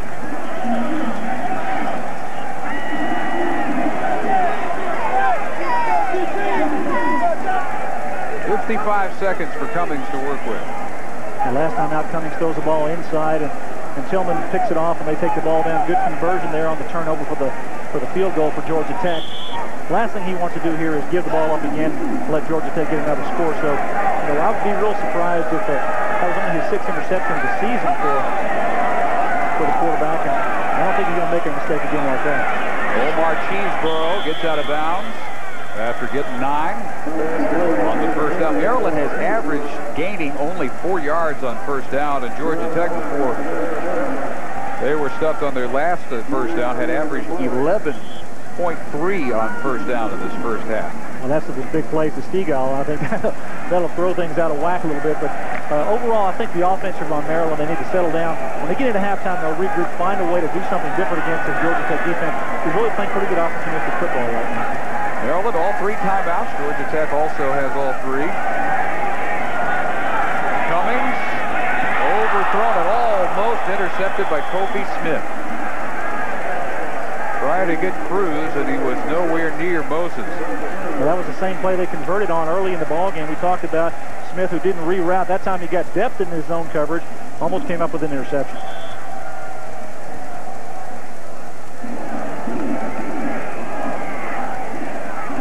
Brian Cummings, he throws the ball, and I tell you, as a quarterback, as a senior, he's taking a lot of shots, and he's hoping that this ball is going to be caught there. And Twist pulls him down to the ground. Blitz shown by Tech, but the give is to Jordan, and he will have the first down. And terribly stopped the clock. And they move the chains. I don't know why they're not calling timeout here. They really should be calling timeout. They need to call the timeout. They have plenty of them. Go ahead and use them here to your advantage while you have the 39 seconds. They're losing ticks off the clock. Boy, okay, that's at least 1 play, maybe 2. That they get nothing out of by waiting until now 16 seconds to call the timeout. Yeah, the clock was down to 32 seconds. At 17 seconds, it was, could have been on there for, like you said, 1 or 2 more plays here, Dave. That's just poor clock management. Is that something that for a first-year head coach, it's one of the things that he has to learn as well? Well, maybe so, but I think that on that 3rd down play, they were probably just looking to run the clock and keep the clock running. Maybe you get the first down, maybe not. Probably surprising that they got the first down as easily as they did with Jordan running the football. They're going to put some time back on the clock. I'm not sure that it stopped when it was supposed to, for as long as it was supposed to on the first down play. Yeah. think I heard the official say they're going to put 3 on there. It's up to 18 now. And in fact, it's a bit of a handicap for the team going that way because you can't look as you're going left to right at the clock. That scoreboard to our right is out. That one works to our left. 18 seconds to go. Let's pause for this message from ABC. 2nd and 12, 18 seconds from the 47 for Maryland. Hoping for a little momentum going into the halftime locker room. Cheeseboro, and hit immediately by Tillman. 45 of Georgia Tech, 12 seconds. Timeout number 2 for the Terps. And in 12 seconds, you can take a couple of pretty good deep shots. Yeah, they can take a couple of shots. They've also got a chance to get the ball down, at least get in the field goal range here and set up. And you know, it'd be a confidence boost for Maryland to score here before the half. Field goal range for Kopka this year, his best is 47, but in high school in Hollywood, Florida, up to 56 yards. You know, Ron Vanderlyn, and they're coming into the season, well, some question marks about Cummings. You know, a year ago he kind of was a big mouth at times on the field. Let's just put it that way, and kind of ran into some problems with some of his players as far as his comments and attitudes. But I tell you, Ron Vanderlyn did the right thing when he came in here. The first thing he did was take his senior quarterback and sat him down and talked to him and told him, said, hey, these are the things that I like about your game, what I don't like about your game. And from day one, they've had a good relationship. Brian Cummings has been their starter the whole season. Done a pretty good job for him under the circumstances. And, you know, as we said earlier, that was only a 6th interception for the year. And I think that's pretty good numbers for a team that's probably had to throw the ball quite a bit. But the way he got his attention in that first meeting was he started with, here's what I don't like about you. And that, from that point on, kind of established who was going to be making most of the suggestions in the relationship. And it's been a good relationship, and he has really nothing but good things to say about Brian Cummings' senior year. Handles the low snap. And getting out of bounds at the 33 is Cheeseboro. That took only 4 seconds and gets him 12 yards into what would be the outer edges of Brian Kopka field goal range. Yeah, it'll be about a 50-yard field goal. They were to kick it here now, and I think it's just a little bit outside of it, as you said, Dave. But they have 8 seconds on the clock. I mean, they have a quick chance to get a quick play to the outside, maybe have a little shorter range, or even just throw it up to the end zone.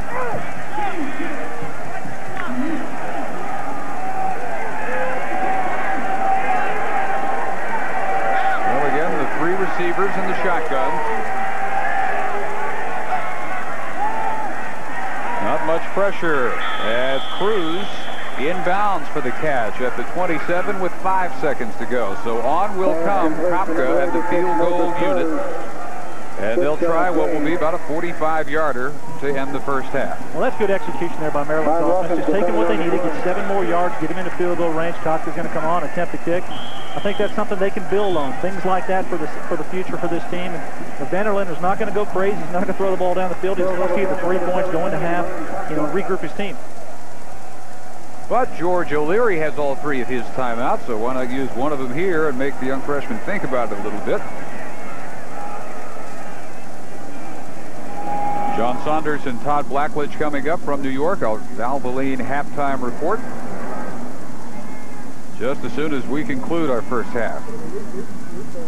Rose Bowl picture cleared up quite a bit earlier today with Michigan's victory. They'll have that to discuss. And the rivalries playing out in the Pac-10. UCLA and USC hooked up in a good one. Washington State, Washington.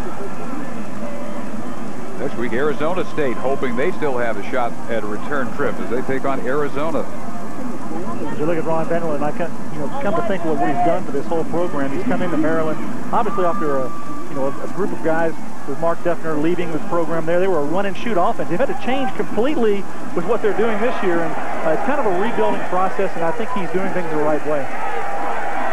So here comes 44 yards for Kopka. Good snap and hold. Plenty of leg, but he hooked it. Well, just about everything except the kick went right on the last drive for Vanderlyn and the Terps. O'Leary heads to the locker room up by 14 points at 24-10.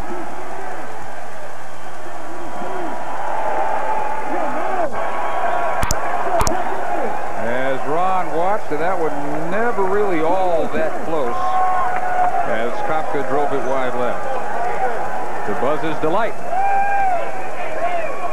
We'll have a station break, followed by John and Todd and the Valvoline halftime report. Halftime in Atlanta has the Yellow Jackets up 24-10. All on ABC Sports.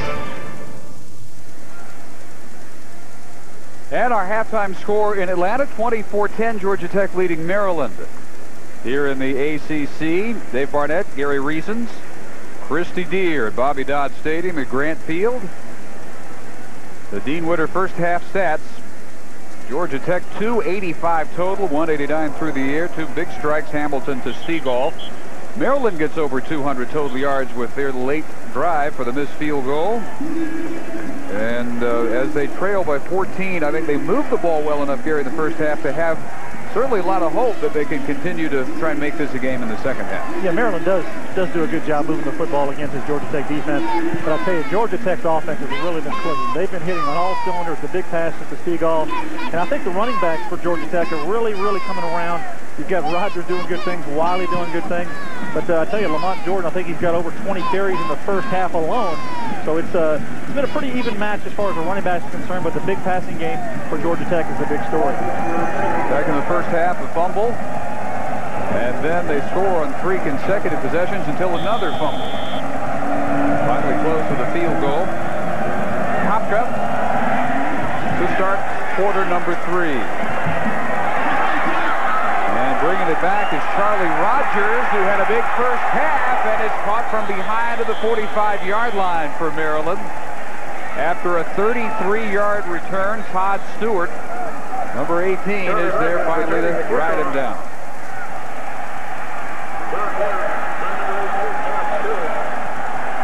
Maryland's trying to place the ball, kicking it to Rogers, but I tell you, he's done a nice job moving the ball around in the backfield. I'm not sure I want to kick it to him in the open field.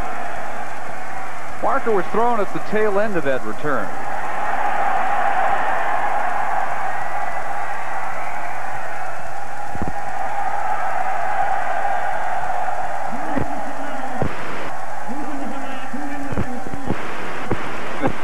As Robin Wood says, illegal block in the back. So not near the field position that O'Leary thought his offensive unit would begin the second half with. Stegall, though, a man that a couple of times got deep against Crosby. And look at the 3-game stretch at the tail end of his career that he's put together. Now, this is amazing for a wide receiver. The numbers are just astounding. The reception number against Virginia is a 7. That's a school record, 7 of 223. And today, the 2 big catches. This is great play by a wide receiver who hasn't had a lot of action up to date. Mike Sheridan in motion. And to give to Charles Wiley, who is hit behind the line of scrimmage. This may lose 1 or 2. Good reacting nose guard, Delbert Cowsett, the sophomore out of Cleveland, who leads the defensive line. 61 stops coming in, 10 of those behind the line of scrimmage, and here's another one for a loss. He plays that offset nose guard position for Maryland's defense, does a nice job of penetration. Good tackle in the backfield for Cowsett. Stegall coming wide right, and Lindy Washington is now the man they have matched up with him at that left corner. Hamilton has Middleton over the middle. Henry Baker on the tackle after a 34-yard strike between the cousins from South Carolina. Well, Joe Hamilton has his pick of receivers here. He goes to Middleton, but Stegall on the left side is going to come open. Hamilton's looking at his play action to his left. I think Middleton's probably his first receiver coming across the middle. Does a nice job of laying it out there. Open territory between the 2 series. Between the 2 defenders. Now take a look at Stegall here. He's just running up and behind. There's nobody there. He's wide open for the touchdown if Hamilton chooses to throw it to him.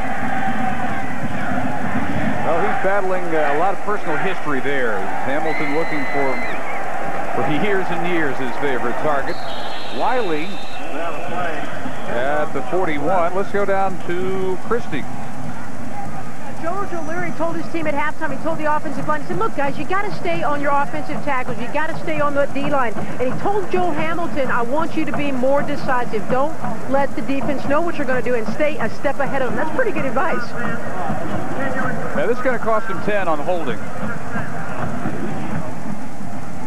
So 2 penalties on this opening possession of the third quarter against Georgia Tech. One wipes out a nice return.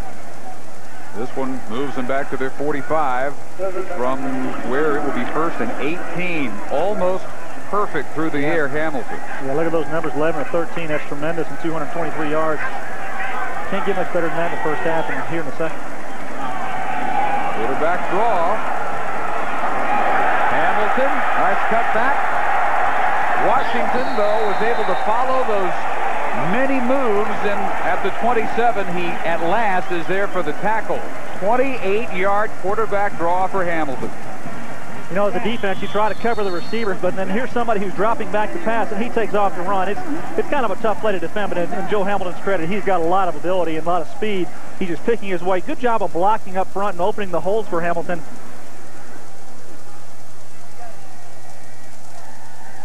Troy Davidson is the injured Terp. He'll be caught in a pile at the end of that play near the 25-yard line. Sophomore out of Pittsburgh, former wide receiver.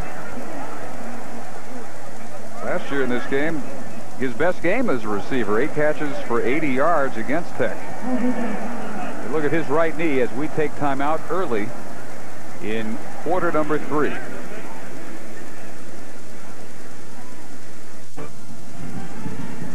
As you watch the right side of your screen, watch Troy Davidson come in on late on this play. He's going to get his right ankle rolled up there. The pile just rolls up on him.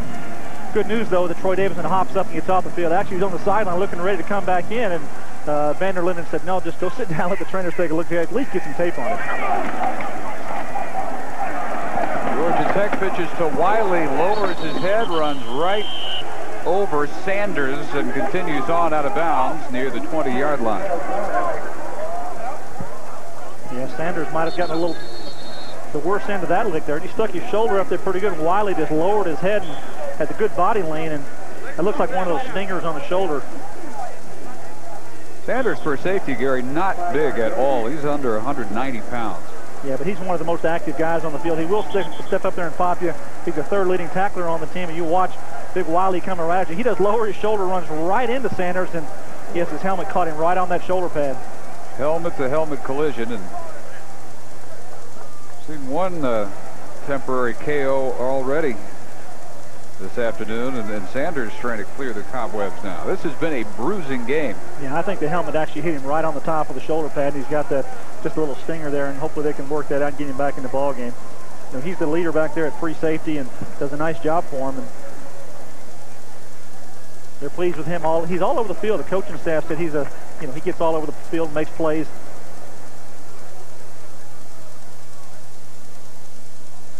ABC football next week in Georgia Tech. Well, Ron Vander Linden is, his history has been a defensive coach, and every time the defense comes off the field, he's in the middle of that huddle trying to inspire these guys to play good defense. Defensive coordinator at Northwestern for a long time, and coming in here as an offensive, actually the head coach, and having to do all the little different things. He's trying to let his coaches coach on the field, but I think he's still got that defensive mentality and wants to be in there. Well, not surprising. Got to be deep in your blood that far into your career.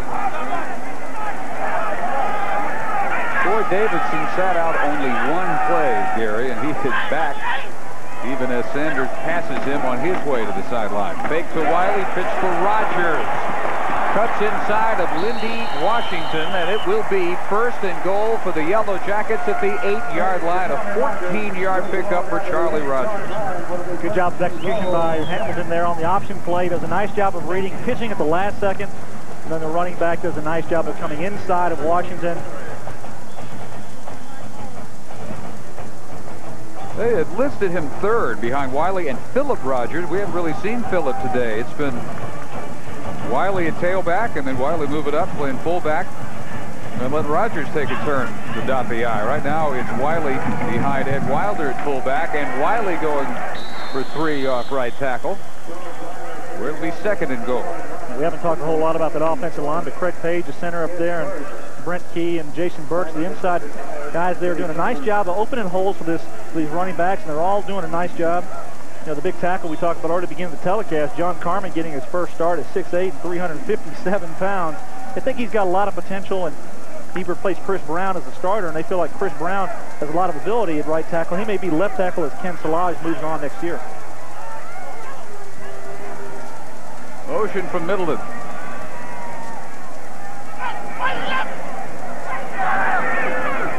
Hamilton with the call at the line, and the catch at the line of scrimmage for the tight end Mike Lilly, and he gets no further as Paul Jackson rides him down immediately.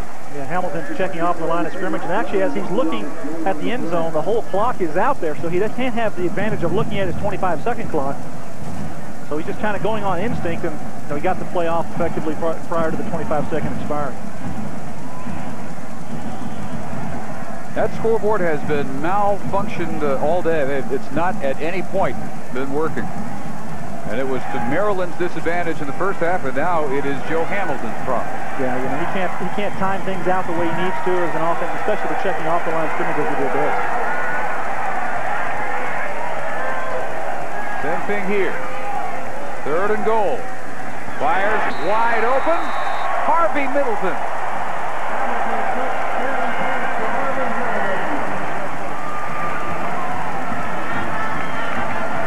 Well, when you back up as a defensive player, and you've got a wide receiver out there, you can't be lined up in the middle of the end zone trying to cover him. That's what happened with the cornerback there. Middleton, all he did was run up and take a little inside step. The cornerback had too much depth. You see the left side of the screen. I don't know if we'll be able to see it here, but Hamilton, just an easy inside reception. The cornerback is actually inside the end zone about 5 yards, and he has to be able to put himself between the ball and the receiver. Breaks adds the extra point. 6 Hamilton to Middleton touchdown connection, all in the family this season for Georgia Tech, as he had Washington beat, and it's 31-10.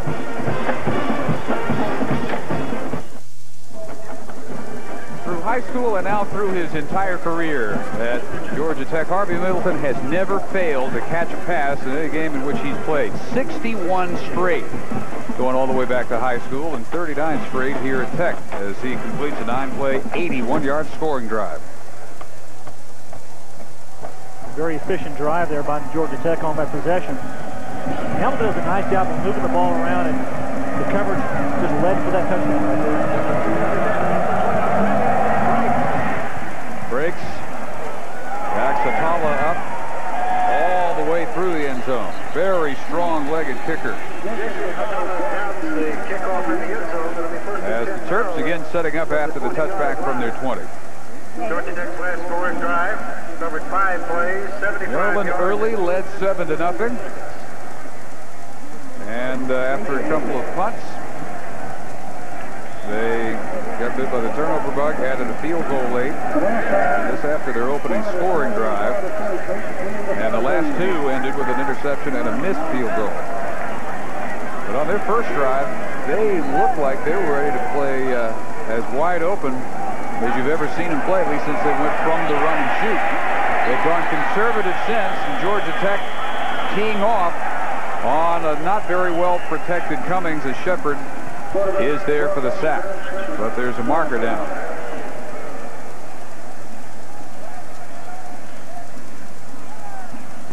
Flag was thrown right where Shepard made the stop on Cummings. And they're going to get a dead ball personal foul for 15 against the Jackets. Let's go down to Christie. Lewis Sanders, who went out of the football game with his sore shoulder, and apparently his shoulder popped out. They popped it back in, but he is definitely out of the ball game. They're icing him down right now on the sidelines.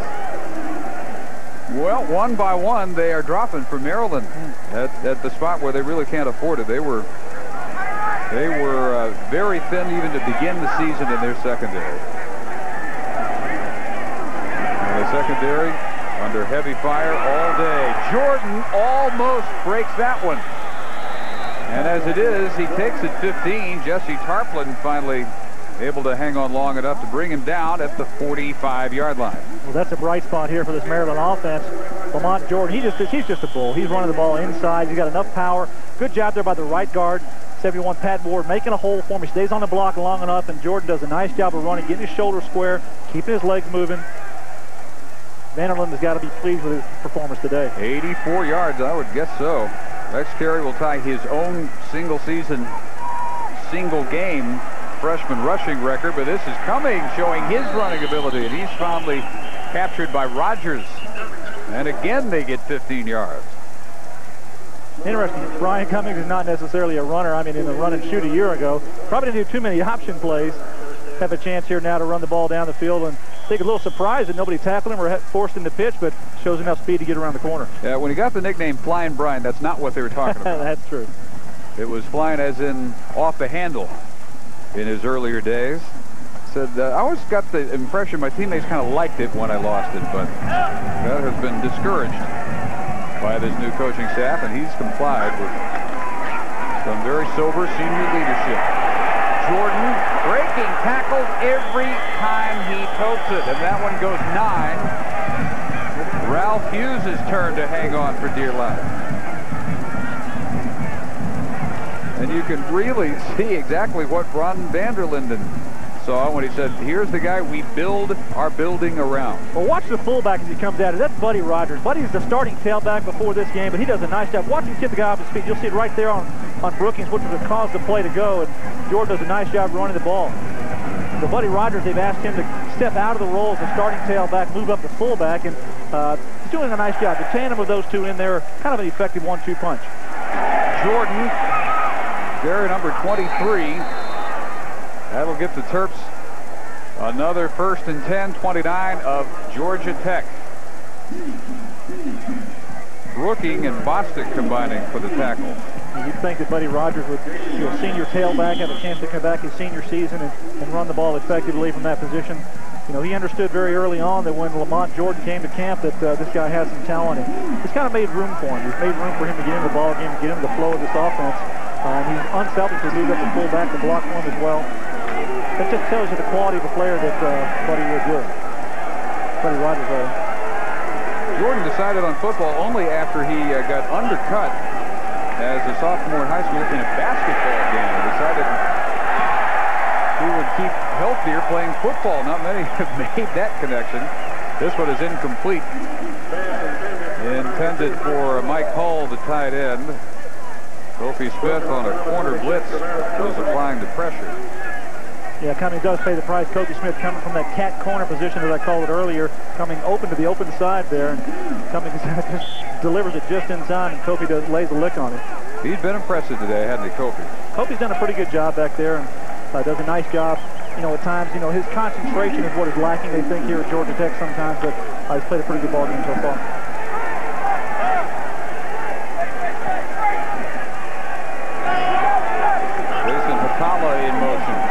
Jordan, that may be the first time today the first man to make contact is all it takes to make the tackle. It was Ron Rogers in this case. Yeah, you get a big linebacker running up in the hole like Rogers, and he's been wanting to lay a lick on Lamont Jordan like that all day, and he finally does. Good job of stepping up in the hole and wrapping up on Lamont Jordan. Boy, what it must be like at his house next week. His father, Ron, a Georgia defensive end, 67-70. And the Bulldogs will be here next week here on ABC. 3rd and 10.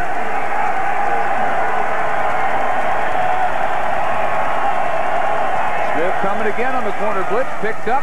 Catch is made by Cruz, who is driven out at the 26. And that'll be well short of the first down by John Myers, and Cruz grabbing his left knee. They had twisted it on his way down. I hope that's not the case here.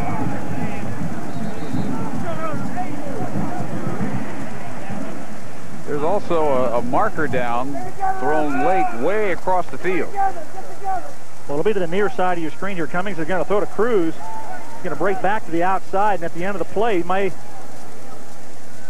put a little twist there on the tackle. His right leg gets, or his left leg gets caught up underneath him. It's just the pressure of the tackle.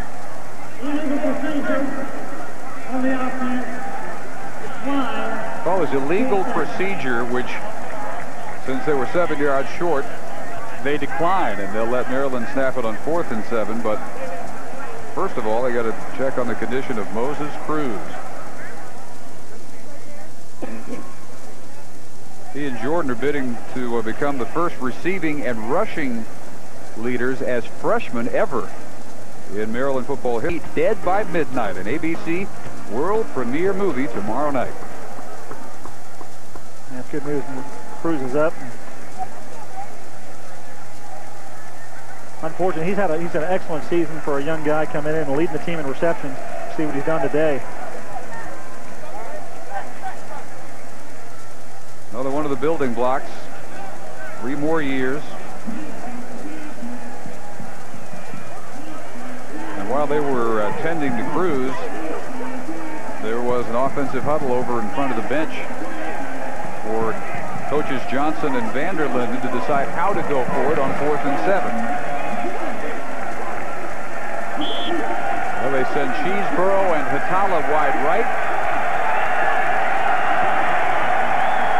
Jordan, the lone setback. Crowd on their feet.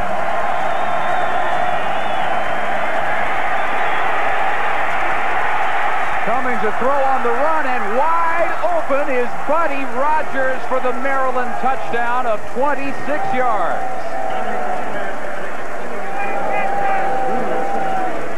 Brian Cummings just bought a little extra time, got outside of the pocket, and Rogers just does a nice job of eluding and just finding an open space. And I tell you, that's just a senior heady quarterback there, Cummings, finding the open receiver. Working right on its tail.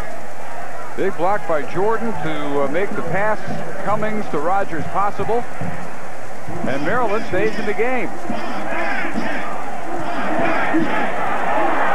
Well, they had a fake field goal work pretty well. This time, Trey Evans will keep for the 2-point conversion.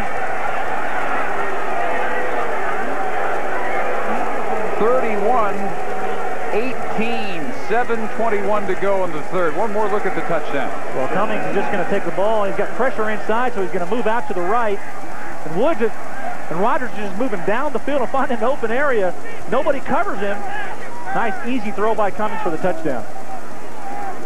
You can see Rogers here. He's just going to the outside, turns up. He's just a smart, heady play by a senior receiver. And Cummings does a nice job of giving it to him.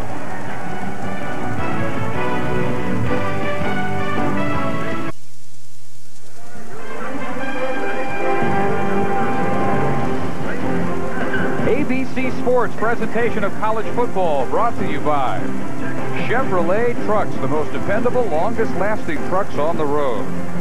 Marriott Hotels, Resorts, and Suites. We believe when you're comfortable, you can do anything.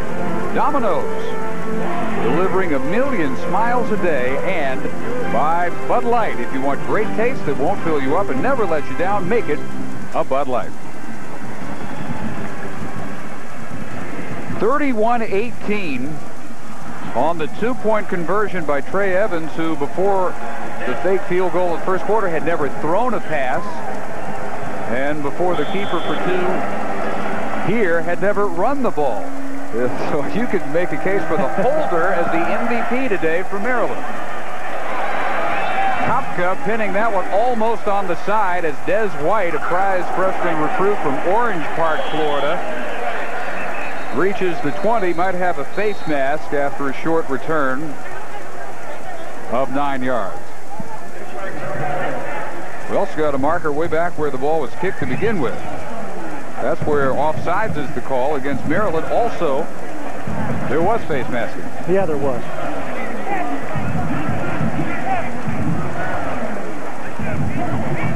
One more look at the touchdown by Rogers. I'll tell you, it's senior to senior. Brian Cummings here going to roll out, and Buddy Rogers is just at the fullback position, lined up the line of scrimmage. Just a little out pattern, and Cummings just rolls to the outside, and Rogers smartly turns up to the end zone and does a nice job of receiving the football. Now, these two have played a lot of football together, and it's good to see them connect on at a game here at the end of their careers.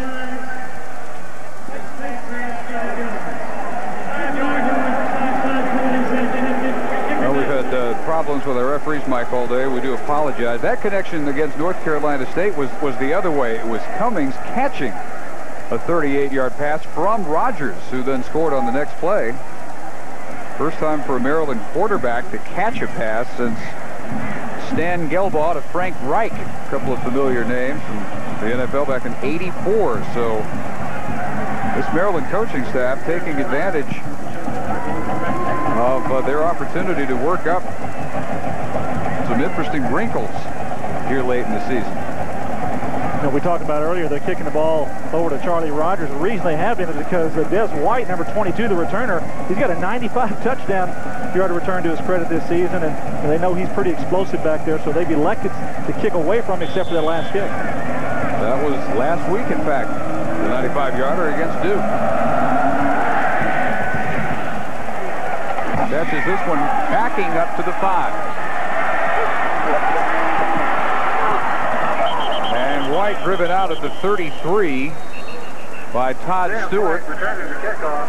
26 yards on the return by White. Well, a milestone has fallen for Cummings, who has become the 5th Maryland quarterback ever to pass 4,000 career passing yards. Those are pretty good numbers for a young man, and it's got to be very proud of his accomplishments there. He's the 5th all-time passer in Maryland. He's had a good senior season, and he's done the right thing for this program. Tell you what, the guys ahead of him on that list are some pretty prominent names themselves. Swing it out to Charlie Rogers for not much. Right back to the line of scrimmage. Well, still ahead of Brian Cummings. You got Scott Milanovich, Boomer Esiason. He gets a start. Tomorrow, back for the Bengals, Neil O'Donnell and Dan Henning. Coach Dan Henning. Yeah. A good list there. Good company for Brian Cummings to be in. And those guys are all great players above him. And Brian Cummings has had a successful season in Maryland. No matter win-loss, I think he's had a great career. He was no gain. 2nd and 10.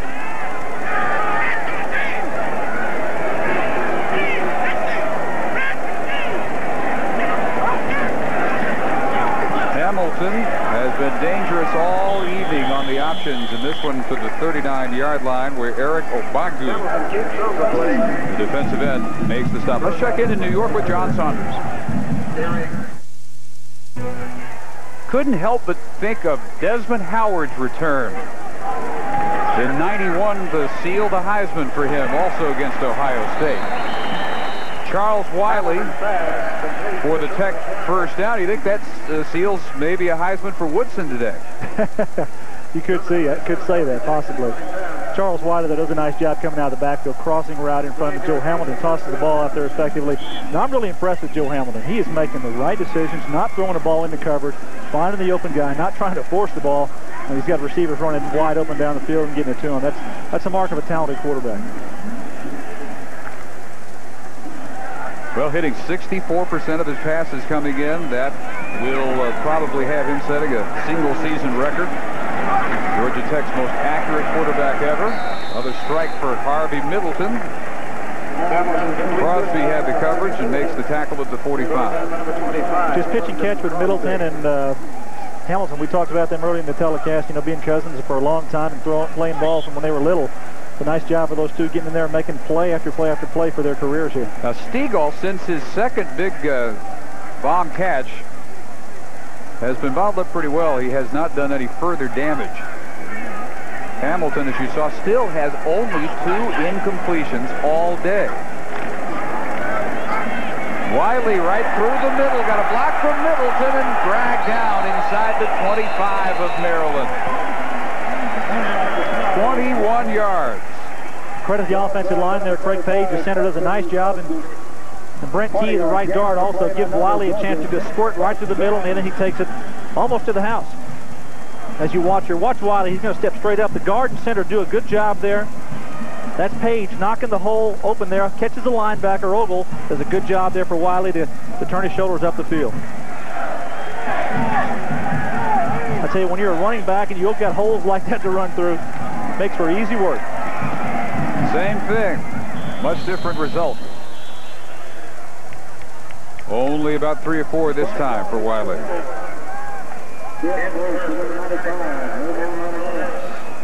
Big numbers today for Manning. Tennessee over Cowichan, Kentucky. Ralph Friedgen sticking on the ground. Georgia sets up next week's matchup with a victory over Ole Miss.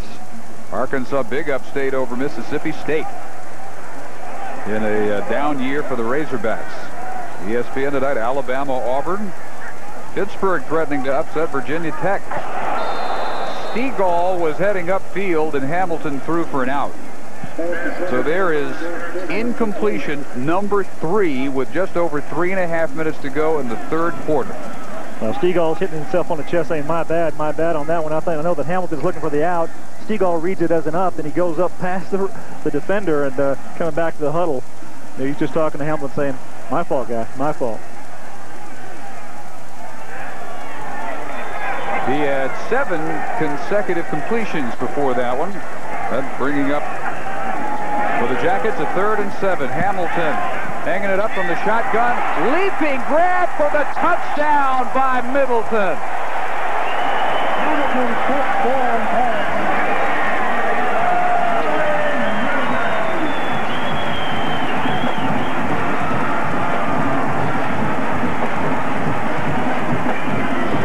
Basically what you just call a flag pattern. Middleton takes off to the inside, then turns out to the corner, does a nice job jumping up for the football at the end line, gets the touchdown. Hamilton to Middleton for their 2nd consecutive touchdown connection. And since Maryland got the 2 last time they scored, Georgia Tech will try and get it right back. Middleton now 7 catches, 104 yards, and the 2 scores, his 9th 100-yard reception game of his career. Hamilton going for the 2 to Stegall, and it is incomplete and almost intercepted by Davidson. It's kind of a dangerous pass he's throwing out there.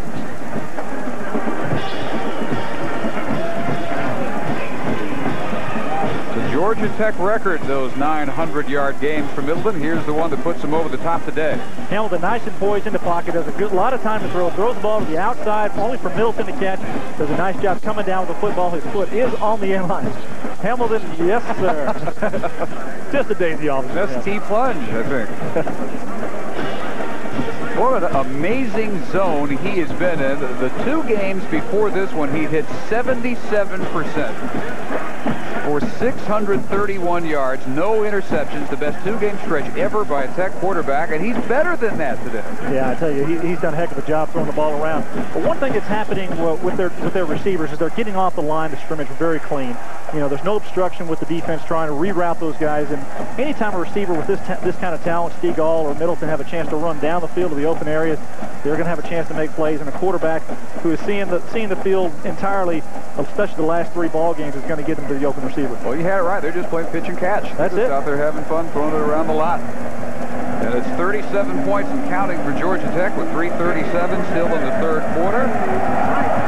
19-point lead. Low kick by Frakes. And it's Atala. We've had several returns. It looked like they were just 1 or 2 steps away from going a real long way. This one ends at the 30. Harvey's had a big night today. 7 receptions, 104 yards, and a couple of scores. You know, he's a leading receiver all time here at Georgia Tech. Over 2,100 yards, 18 touchdowns. Yeah, I think he's a very smooth receiver. Comes off the ball very well. And, you know, he doesn't give a good indication to the defenders of which way he's going to go out of the break. Keeps his arms moving. Those are things that scouts look for when they watch a receiver, and I think that he has some of the talent that may take him to the next level.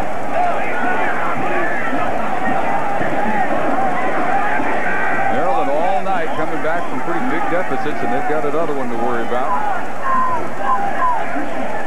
3 wide out, short drop, flag down, catch is made by Moses Cruz, who limped off last time we saw him with what looked like a sprained ankle. Still feeling that thing too.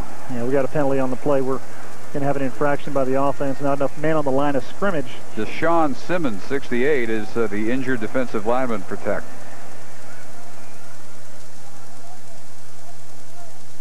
Junior out of Duluth, Georgia, former USA Today, first team high school All-America. 5-yard penalty, the team first down.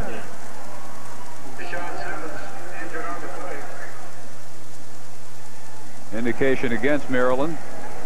Didn't really see what happened to Deshaun. He was on the backside of the play.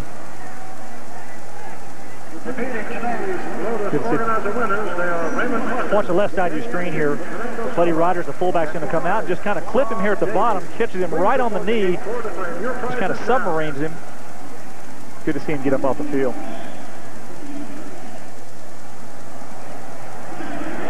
That is, that's close to about a half dozen limp-offs today. We're going to finish this one a whole lot fewer players than we have to start this thing at 3:30. So after the procedure, 1st and 15, Cummings, incomplete. Intended for Doug Patterson. Well-timed coverage by Jason Bostic. Exactly right. The coverage was good. The timing was perfect. Comes in. You know, he could have made the tackle if need be. Steps up, knocks the ball away. It was a good job, good pace on the coverage. You'll see Cummings here. He's just going to play action pass and throw it right out to the left. And Bostic does a nice job timing. Watch him come with his right hand around the receiver. His left hand is there to ensure the tackle. That's excellent coverage and just how a defensive coach would like him to play it. We're real sure whether we see Jason today. He's been bothered by back spasms. They've been without Jared Caldwell since a first-half concussion. So they're better than normal in the secondary as well. Jordan driven out by Kofi Smith, who has really taken full advantage of the starting opportunity today. So the guy who's really happy about the defensive performance is Dave Huxtable. They've done a good job here shutting this team down. You know, we talked about last week what happened with Duke, over 600 yards and a bunch of scores in the second half of that ball game last week. Huxtable's got to be pleased with how his defense has played, especially here in the second half. He's going to sleep a whole lot better. Well, he's going to sleep, period. Yeah, his wife might let him come home now. You know, get those pillows up off the floor in the office and come in and get some good rest. Last week, 610 yards by Duke, the second most ever allowed by Georgia Tech. And they've allowed an average of 533 over the last 4. So they had some improvements to work on. Jordan crosses over the middle, all the way to the 46 for the Maryland first down. Good for 16 yards. Well, on ESPN tonight, 7:30 Eastern, for the battle of the SEC, in Auburn for just the 4th time ever, the Iron Bowl, Alabama and number 13 Auburn. That's followed at 10:30 Eastern by the WAC matchup between number 22 Colorado State and San Diego State. The Rams needing to win this game to win the WAC Pacific and take their berth opposite New Mexico in the WAC championship game. Lobos a blowout winner earlier today over Tulsa to get there from the Mountain Division. Wanted to go deep up the side, and again he's got Buddy Rogers. That was actually the same play that they scored on a touchdown with, and Cummings didn't have to roll out of the pocket. Buddy Rogers does a nice job. He's running with Keith Brookings, who's covering him, and just turns out to the flat and then turns it up. Called a little bit of a wheel route. Buddy Rogers does a nice job of getting down the field. He's the second leading receiver on the team coming in. You watch Rogers here. He comes up, and Brookings has him man-to-man. Cummings is going to he's got his man all the way. Nice job of throwing it to the outside. Buddy Rogers does a nice job receiving the football. 20 yards worth to the 34. Now Jordan on the ground. Wrapped up by Felipe Claybrooks. Short gain. We go down to the 2-minute mark remaining 3rd quarter. I don't know that Huxtable feels all that comfortable yet, because Duke last week did most of their second half damage in the 4th quarter when they hit 4 touchdown passes. They set 7 offensive records. Well, I'm sure he's telling them that you cannot relax anytime. Cummings is a very capable quarterback. He'll find the open receiver. He can throw the ball down the field. Well, anything can happen here. Craig Johnson has his 2nd and 8 selection. Cummings down for the loss. The sack goes to Ralph Hughes, the Jackets leader in sacks coming in. Now with 5 for the season. Well, Big Ralph's the senior, and I tell you, he's one of the specimens of a football player on the team. 4% body fat. They call him Zeus. Does a nice job of containing the play here to the outside. Doesn't let Cummings get outside of him. Nice Terminator-style tackle. They call him the Terminator. Yeah, no matter what Zeus does, he adds weight and manages to lose fat in the process. That's it. He needs to sell that formula. Strongest defensive lineman ever in Tech's long history. 3rd and long. Cummings underneath pattern for Patterson will only get him to the 32, and out at that point knocked down by Tillman and Bostic. At the conclusion of today's game, we'll select the Chevrolet Most Valuable Player of the game from each team. To date, Chevrolet has awarded over $6.5 million to the scholarship funds of America's colleges and universities. You know, Dave, I just wonder how Brian Cummings would have reacted in this type of an offense had he had a couple more seasons under his belt. He's learning as he's going along the season, as is the rest of the team. They've been playing that run-and-shoot offense, which is very different than this program. He seems to be handling it very well right now. This shows you the talent that this young man has as a quarterback.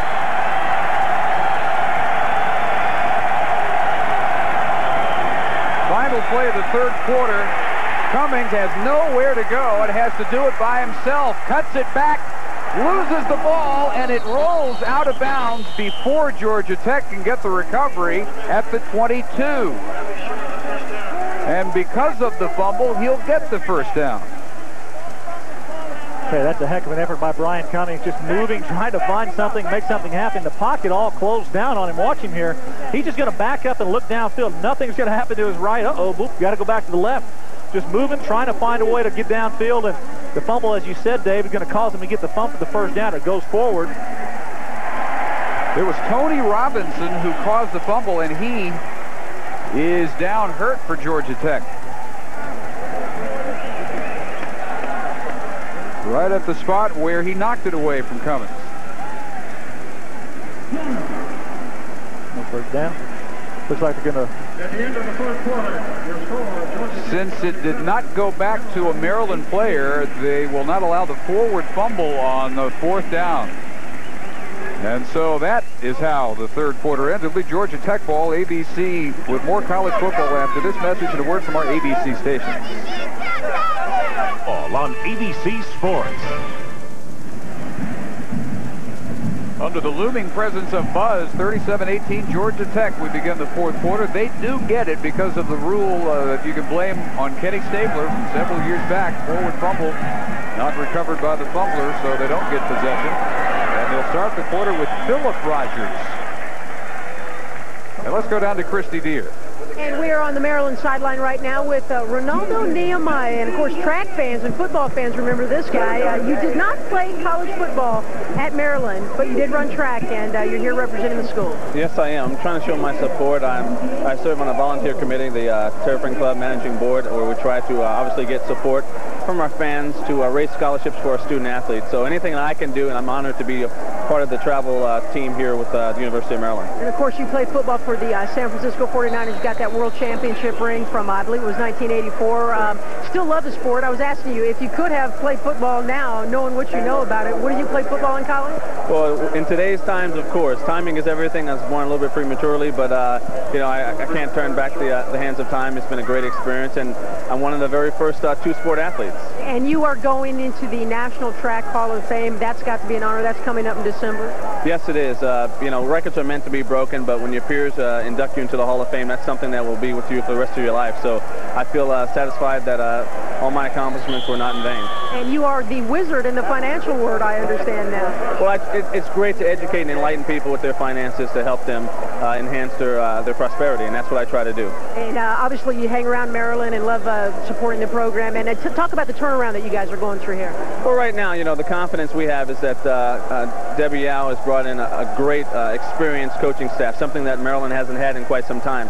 So although we're struggling here and there, it's a lot of inexperience, a lot of youth out there in the secondary, but it's going to turn around. Okay, you know. All right, good luck, and appreciate you stopping by. Back to you guys up in the booth. Hamilton, after the quarterback sneak to keep the drive going, overthrows Mike Lilly, the tight end. Let's go to John in New York. Hey, back to you. One way to mark how old the Rose Bowl really is when you consider that Washington State hasn't been there in nearly 70 years. When you add up most of the bowls in existence, they don't total 70 years. Charlie Rogers back at tailback. Did you ever get a chance to run down Skeets from behind in his brief football career? I don't know if I've ever run him down from behind.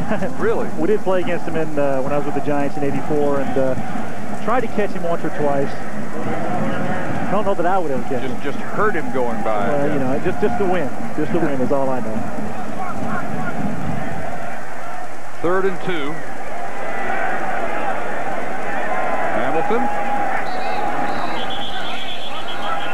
may have run out of time, but because neither play clock is functioning today, They're having to keep it strictly on the field. Dead ball, false start on the offense, 5-yard penalty. Well, that wasn't the problem this time, but we do have Robin Wood's mic working. Yeah, you talk about Ronaldo Nehemiah coming in and playing football as a track star, didn't play in college, played in the NFL. The coaches now, they actually go out and they recruit track athletes. And they try to find track athletes that can be football players, because some track athletes can't relate to the football, pounding and time in and time out. But there are some guys out there. Take a Derek Stegall, for instance. He has 4.2 speed. He is definitely a track star in high school. And Lamont Jordan for Maryland, he was the second in the 100 meters in the state in Maryland his senior year. So, true speed like that is really an asset on the football field. Hamilton flush. First down, keeper. Brett White finally has Joe Hamilton, who's been a danger just about every way you can be at quarterback for Georgia Tech today. Well, we talk about speed, then we talk about elusiveness, and that's what Joe Hamilton has. He's got good speed. I tell you, he's more elusive than that. He finds the open area. Doesn't seem like he's getting very far, but I tell you, he moves around very well and avoids tacklers. Does a nice job of getting the ball down the field. 10th carry. Hamilton has 83 rushing yards to go with 17 of 21 for 265 passing yards.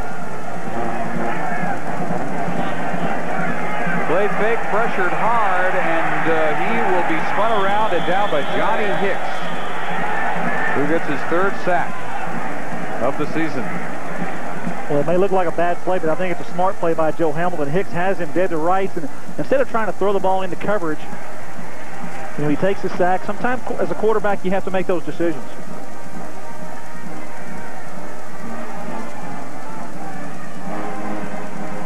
When does a coach not want to see one of his most talented athletes? Well, Roddy Williams is one of the best punters in the country. He certainly eclipses the marks in the ACC this year. Hasn't been on the field today.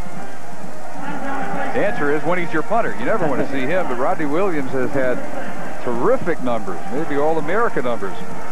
Number 6 in the nation, that average, 46.6. We're watching him in warm-ups before the game, and the second half, started the second half, and Roddy Williams is easily nailing them 50, 60, even 70 yards in warm-ups. He's a heck of a talent here for Georgia Tech. Well, the penalty indication is a face mask against the Terps. Against Hamilton, in fact, as he was being sacked. So he's shaken up. And we'll see, at least for one play, Brandon Shaw, his backup, junior from Marietta. You might also have to do some helmet repairs for Hamilton, we're told. But we got Shaw out there now. He was the starter on paper, at least, till the end of spring practice. And then Hamilton started to emerge. And that's not abated one bit. Charlie Rogers is inside the 40, first down. Davidson on the stop, and they're looking at the left eye of Hamilton. Yeah, when we talked to George O'Leary, he told us that the depth and the strength of his team was the running back position. And who have we seen today? We've seen Charlie Rogers, we've seen Philip Rogers, we've seen Charles Wiley back there. And I tell you, it's a good combination of backs. They run by committee. No one back is the leading back, and actually the leading back there is Hamilton. As we take a look at him on the side there, trying to clean something out of his eye. Brandon Shaw, stronger arm than Hamilton and much bigger, 5 inches and about 30 pounds on Joe. Fires that one out. It's a catch from Middleton at the 34. Tomorrow at 1 Eastern, 12 Central and Pacific, the finals of the Chase Championships. The top 16 players in women's tennis in New York battling for $3 million. And then at 4 Eastern, 3 Central and Pacific, the final round of the ITT LPGA Tour Championship, featuring the top 30 money winners, including Monica Sorenstam. That's tomorrow on ABC Sports. Now, this is probably a good position here for another quarterback to come into the ball game. Brandon Shaw hasn't played a whole lot this year. He started 2 games last year. Just need to get in and get a few snaps. You never know if something may happen against Georgia next week, where he needs to get in and get some time, and just kind of got tripped up onto the center there. Then what happened here? He did get the handoff off to Philip Rogers. Well, I think he got stepped on by the center's left foot. We didn't see it in the frame there, but that's quite common. And Brandon just a little rusty getting in there. Craig Page is center. Brandon, the son of a coach, Bill Shaw, who was Reggie White's defensive line coach at Tennessee, among some of his stops. Mike Lilly went in motion on third and a short 2. Philip Rogers is spun down by Ogle. Good job of penetration by Ogle that time. Steps up into the hole. Philip Rogers right in the chest. Be short. The first down is going to be fourth and a couple of yards, it looks like, Dave. And they're going to go for it. Field goal try would be about 48. So O'Leary sends Charlie Rogers back in there. Stegall right, Middleton left. And they go for it on 4th and 2.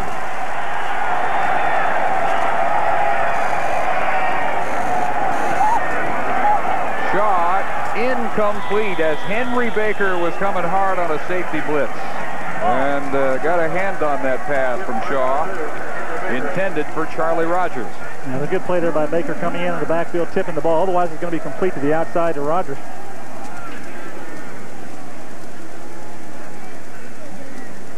Baker foils the 4th down with 9:16 to go at Georgia Tech.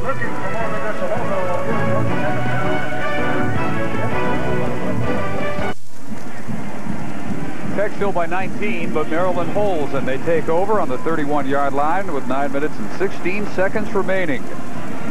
Joe Hamilton, as he was being sacked by Johnny Hicks, poked in the left eye, and so Brandon Shaw finished up that possession, but had it batted away by Henry Baker. Superb evening by Hamilton. Don't know yet whether we'll see him again, but we will look into it with Christie.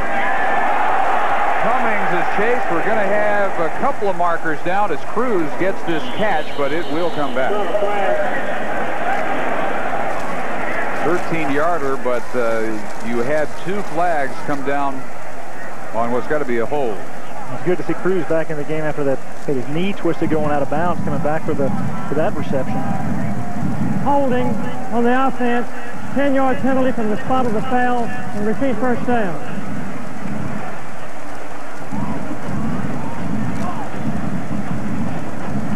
John Fugel, right of your picture, 66 for Maryland, the guy to watch here. He's going to pull him down. Was that Tarplin? Or who's coming on the outside? Square dance. Yeah, that was Hughes. He's trying to get the Terminator, trying to hold him inside, and Fugel just watch the jerk here. Pulls him down. Yep. Do-si-do. And a big man like that, John, you're never going to hide.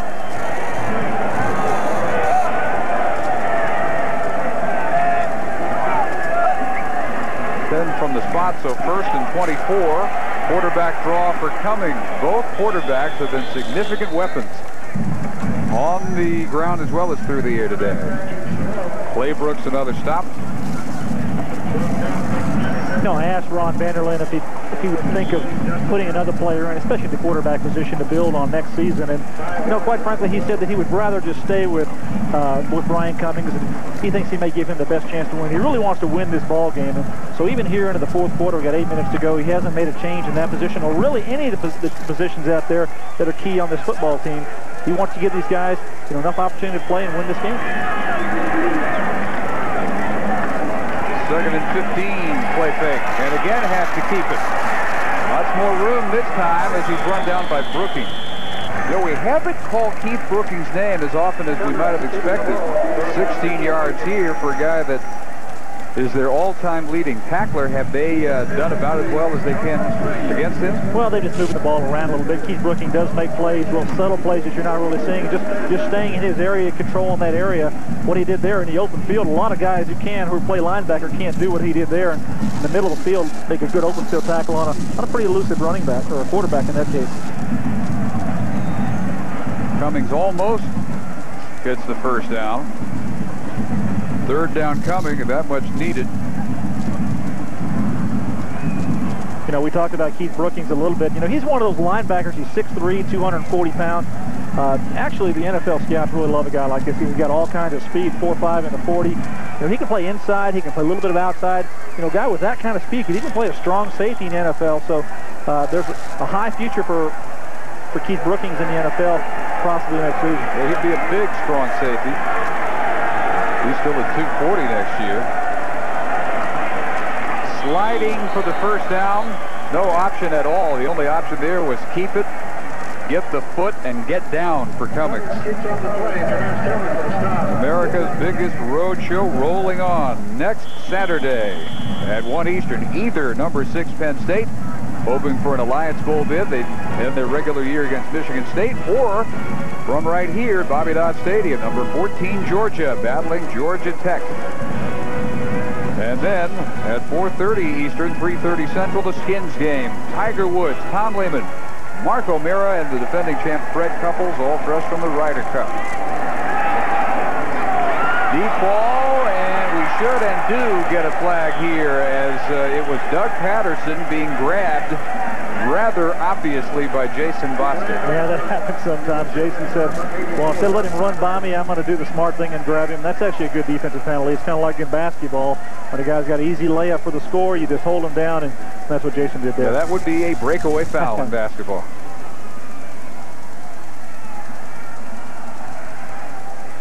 Three flags, in fact. There's hardly an official who didn't call this one.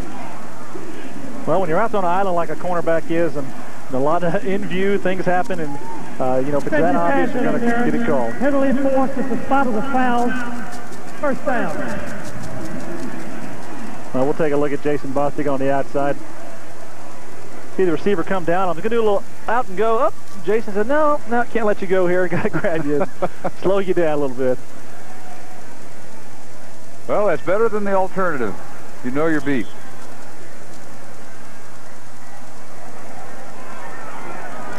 They'll move it up to the 42 for the Terps. Almost half the fourth quarter still to go. Tech defense hoping to avoid a repeat of last week's fourth quarter explosions by Duke. Shepard on the chase, and down goes Cummings. That is 46. I tell you, that's good agility by a big man. Derek Shepard just comes through, and good change of direction. Cummings, I thought he was going to elude Derek Shepard, but no way. Big Derek, he runs a 4.740. He comes through, does a nice job of corralling Cummings. This is a 12-yard loss on Shepard's sack. Well, you see Shepard come in here. Good change of direction, going back, and he finishes the play. That's what these coaches like to see, a guy getting up the field and just chasing that ball until he goes down. 2nd and 22. Line of game to 32 of Georgia Tech.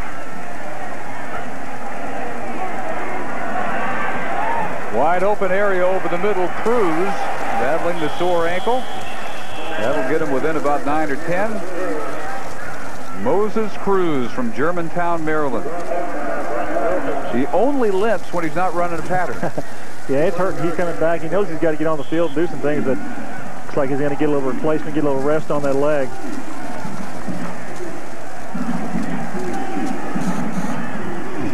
Out he goes, Keon Russell. Number 4 is his replacement. He comes inside to the right side. Atala also there. Patterson in motion. Freshman all. More markers fly. As Jordan, yet another freshman, makes the catch, and another flag. Count them. 1, 2, 3, 4 pieces of laundry at various sections of Grant Field.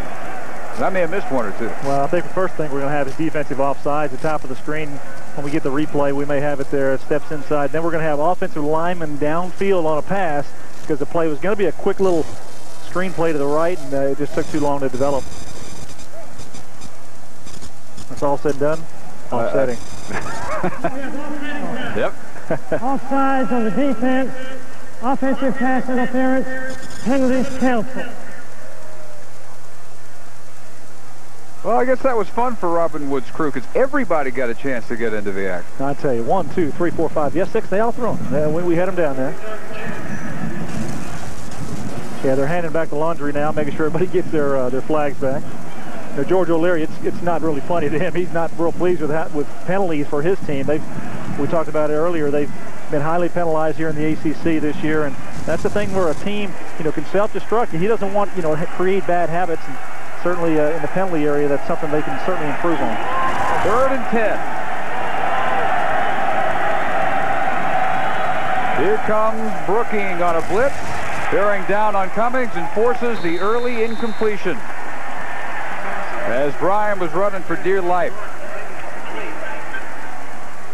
Well, Keith Brookings comes right up the middle next to Ben Thomas, the center. Ben Thomas is just a freshman, and he's done a heck of a job this year for the Terrapins on an offensive line, making all the line calls. But when you've got a linebacker at the speed of Brookings coming up there, he actually leaned back a little bit before he snapped the ball, just trying to get in position to make the block, and couldn't get there, and Cummings has to throw it away. So on 4th and 10, Hatala wide to the left, Patterson coming wide right.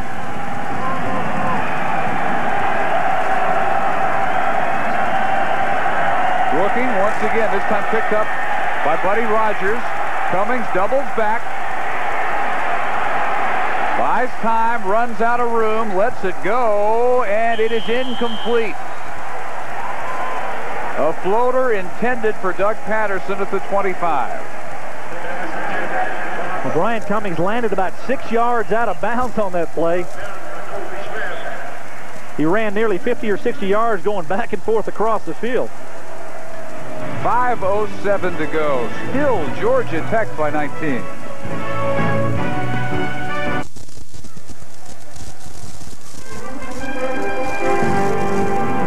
ABC Sports presentation of college football brought to you by Ford and your Ford dealer. Have you driven a Ford lately? By the Home Depot, America's home improvement coach.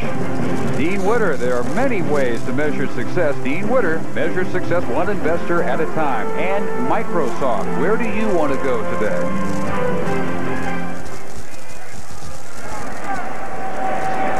Shaw still the quarterback. Hamilton still has double vision. Don't expect to see him back. And the carry was by Philip Rogers. Let's go down to Christy Deer. And I tell you what, Georgia Tech needed one more victory to come away with a bowl invitation. It looks like they're going to get it today. This is Bruce Keller from the CarQuest Bowl down in Miami and Fort Lauderdale. Do you think Georgia Tech's going to have a chance to get down there? Well, I'll tell you something. We've had a Guinness Stout on ice for Coach O'Leary for 3 years, and I told him if he didn't do it this year, I'm going to drink it myself. I think they're going to qualify today. And any idea as to who they'll be playing? Well, first of all, they're on the short list. You know, we still have to wait for the end of the season for the Alliance Bowls to make their choices. But we definitely covet Georgia Tech.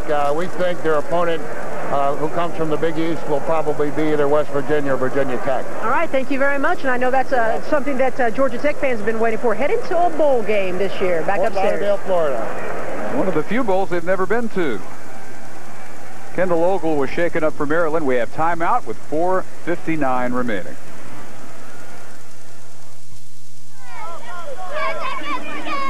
Back in Atlanta, Dave Barnett, Gary Reasons, and Christy Deer. 4:56 and counting. Georgia Tech first down from the Maryland 47-yard line with a 37-18 lead. Shaw another give for Philip Rogers, the sophomore out of East Point, Georgia. This all of last year, a pinched nerve, which caused him to lose almost all of the strength on his left side at one point.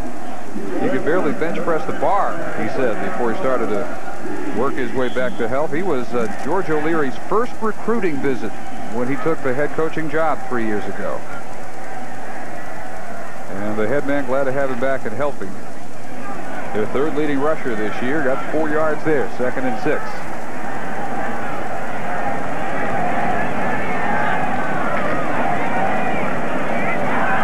Philip Rogers tries the right side.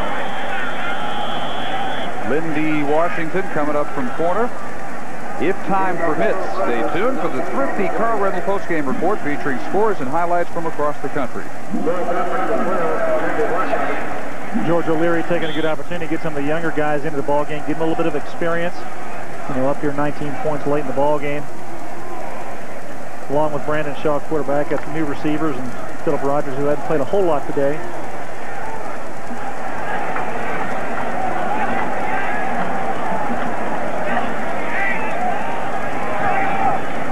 Daniels was the man in motion. There are multiple markers again. This ball is picked up, and a big return for Eric Barton inside the 20-yard line. Not quite as many flags as last time. I only count 3. But this recovery is going to stand. Well, we definitely dropped the football at the snap, and Ogle comes in and makes a good play. That's Barton actually comes up and makes the play.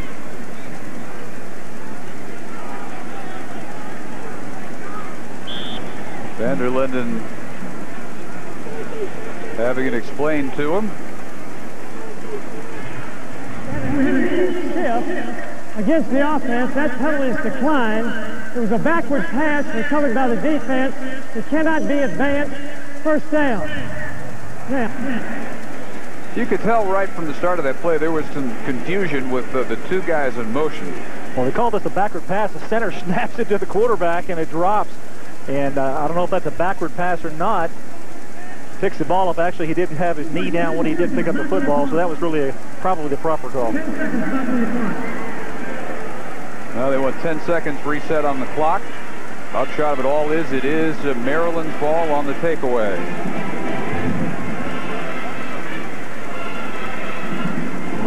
But for Georgia Tech, just the price of getting as many young players as they can into the game. And this will be a major sigh of relief because they did not want to have Georgia coming in and still need that 6th win when the Bulldogs arrive next week. That's taken care of.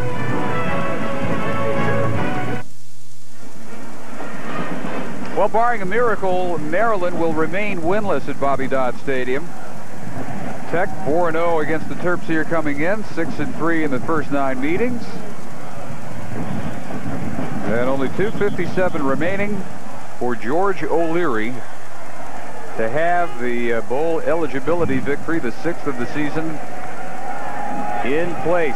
And we apparently have seen all of Brian Cummings. This is Ken Mastroli, a sophomore from Fort Lauderdale. His give will lose yardage on the carry by Harold Wesley. George O'Leary was on the sideline talking to his defense, telling them he does not want them to move the football here and have a letdown as they did against with Duke in the 4th quarter late in the game. And I think Vander Linden is just content to let his guys get in there and run a few plays and run the clock out here a little bit. But you know, overall, his program has taken a whole different look this year. They've changed offensive styles, changed the whole staff there at Maryland. Yeah, the future is going to be bright for him. When he came there, he changed all the little detail things even with that program, as far as even the press guys. You know, the press book is something that the SID has a lot of influence over, but he even changed how that was laid out. They want to promote people for postseason awards before they've done anything a particular year. Tarplin on the sack. I think the other thing that Vander Linden has achieved this year is just learning all the non-football duties that go with being a head coach, handling the media, and he's got it coming from Baltimore and Washington, and all the administrative duties that go along with that. And he says he thinks he's got that all figured out and hopes next year to be able to spend 80% of his time on football. Good luck. Yeah, good luck. I mean, that's the job of a head coach now, is to deal with all the peripheral things that are with that kind of a program. And you know, he's been a defensive coach all of his career, and now he's having to administrate everything in the program. It's just a little bit of getting used to for himself.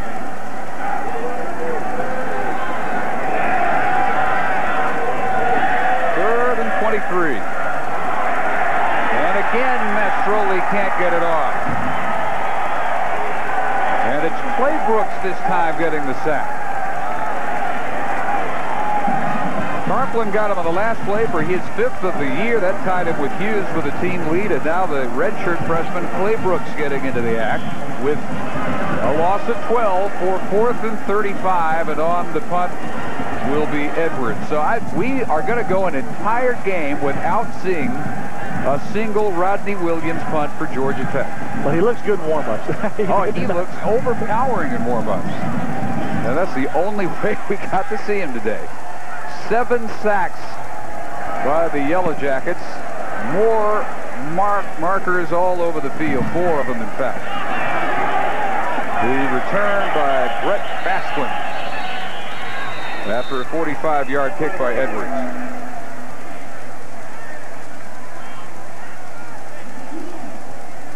One of the 4 being sorted out. Interesting there, Basquin. He's back there returning the punt. He hasn't been doing that all day today. And by all rights, he should have fair caught that ball.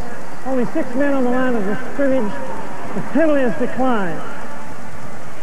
Our Chevrolet most valuable players of the game. And we're going to go with the two quarterbacks, the senior Brian Cummings from Maryland and the sophomore Joe Hamilton from Georgia Tech. Chevrolet will donate $1,000 to each school's general scholarship fund to reward outstanding students for their academic achievements and to assist those in financial need. It's been a Chevrolet tradition for more than a quarter of a century. Brian Cummings today finishing his career in style, 17 of 28, 202 yards. Hamilton 17 of 21 for 265, 3 touchdowns and 10 carries for 83 yards, 348 total for George O'Leary's, the now damp George O'Leary's sophomore quarterback, and they are celebrating being bowl bound on the Tech sideline. Well, they got him. George O'Leary's got to be proud of his team today and what they've accomplished this season. You know, this 6th win is going to qualify them for a bowl and possibly the CarQuest Bowl, which we talked about earlier.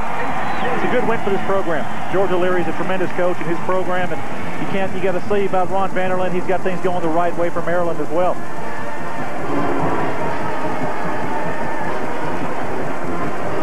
I don't know why coaches always stand around surprised by this. They stand around. I tell you, they're game. You know, they tell players, you got to keep moving. We'll be back to Atlanta, where Tech wins it 37-18.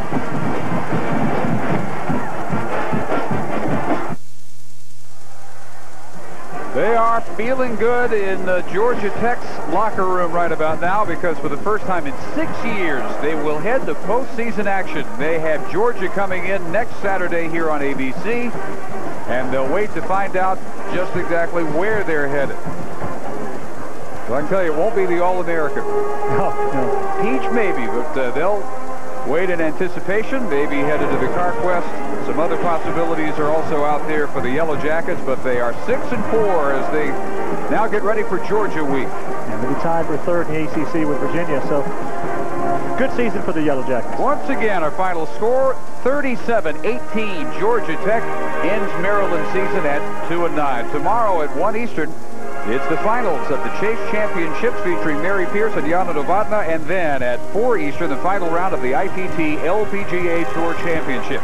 Win tickets to this season's Rose Bowl. Get online with ABC Sports College Football. Solve the word puzzles to enter on the keyword ABC Sports. For Gary Reasons and Christy Deer, I'm Dave Barnett. Good evening from Atlanta, Georgia.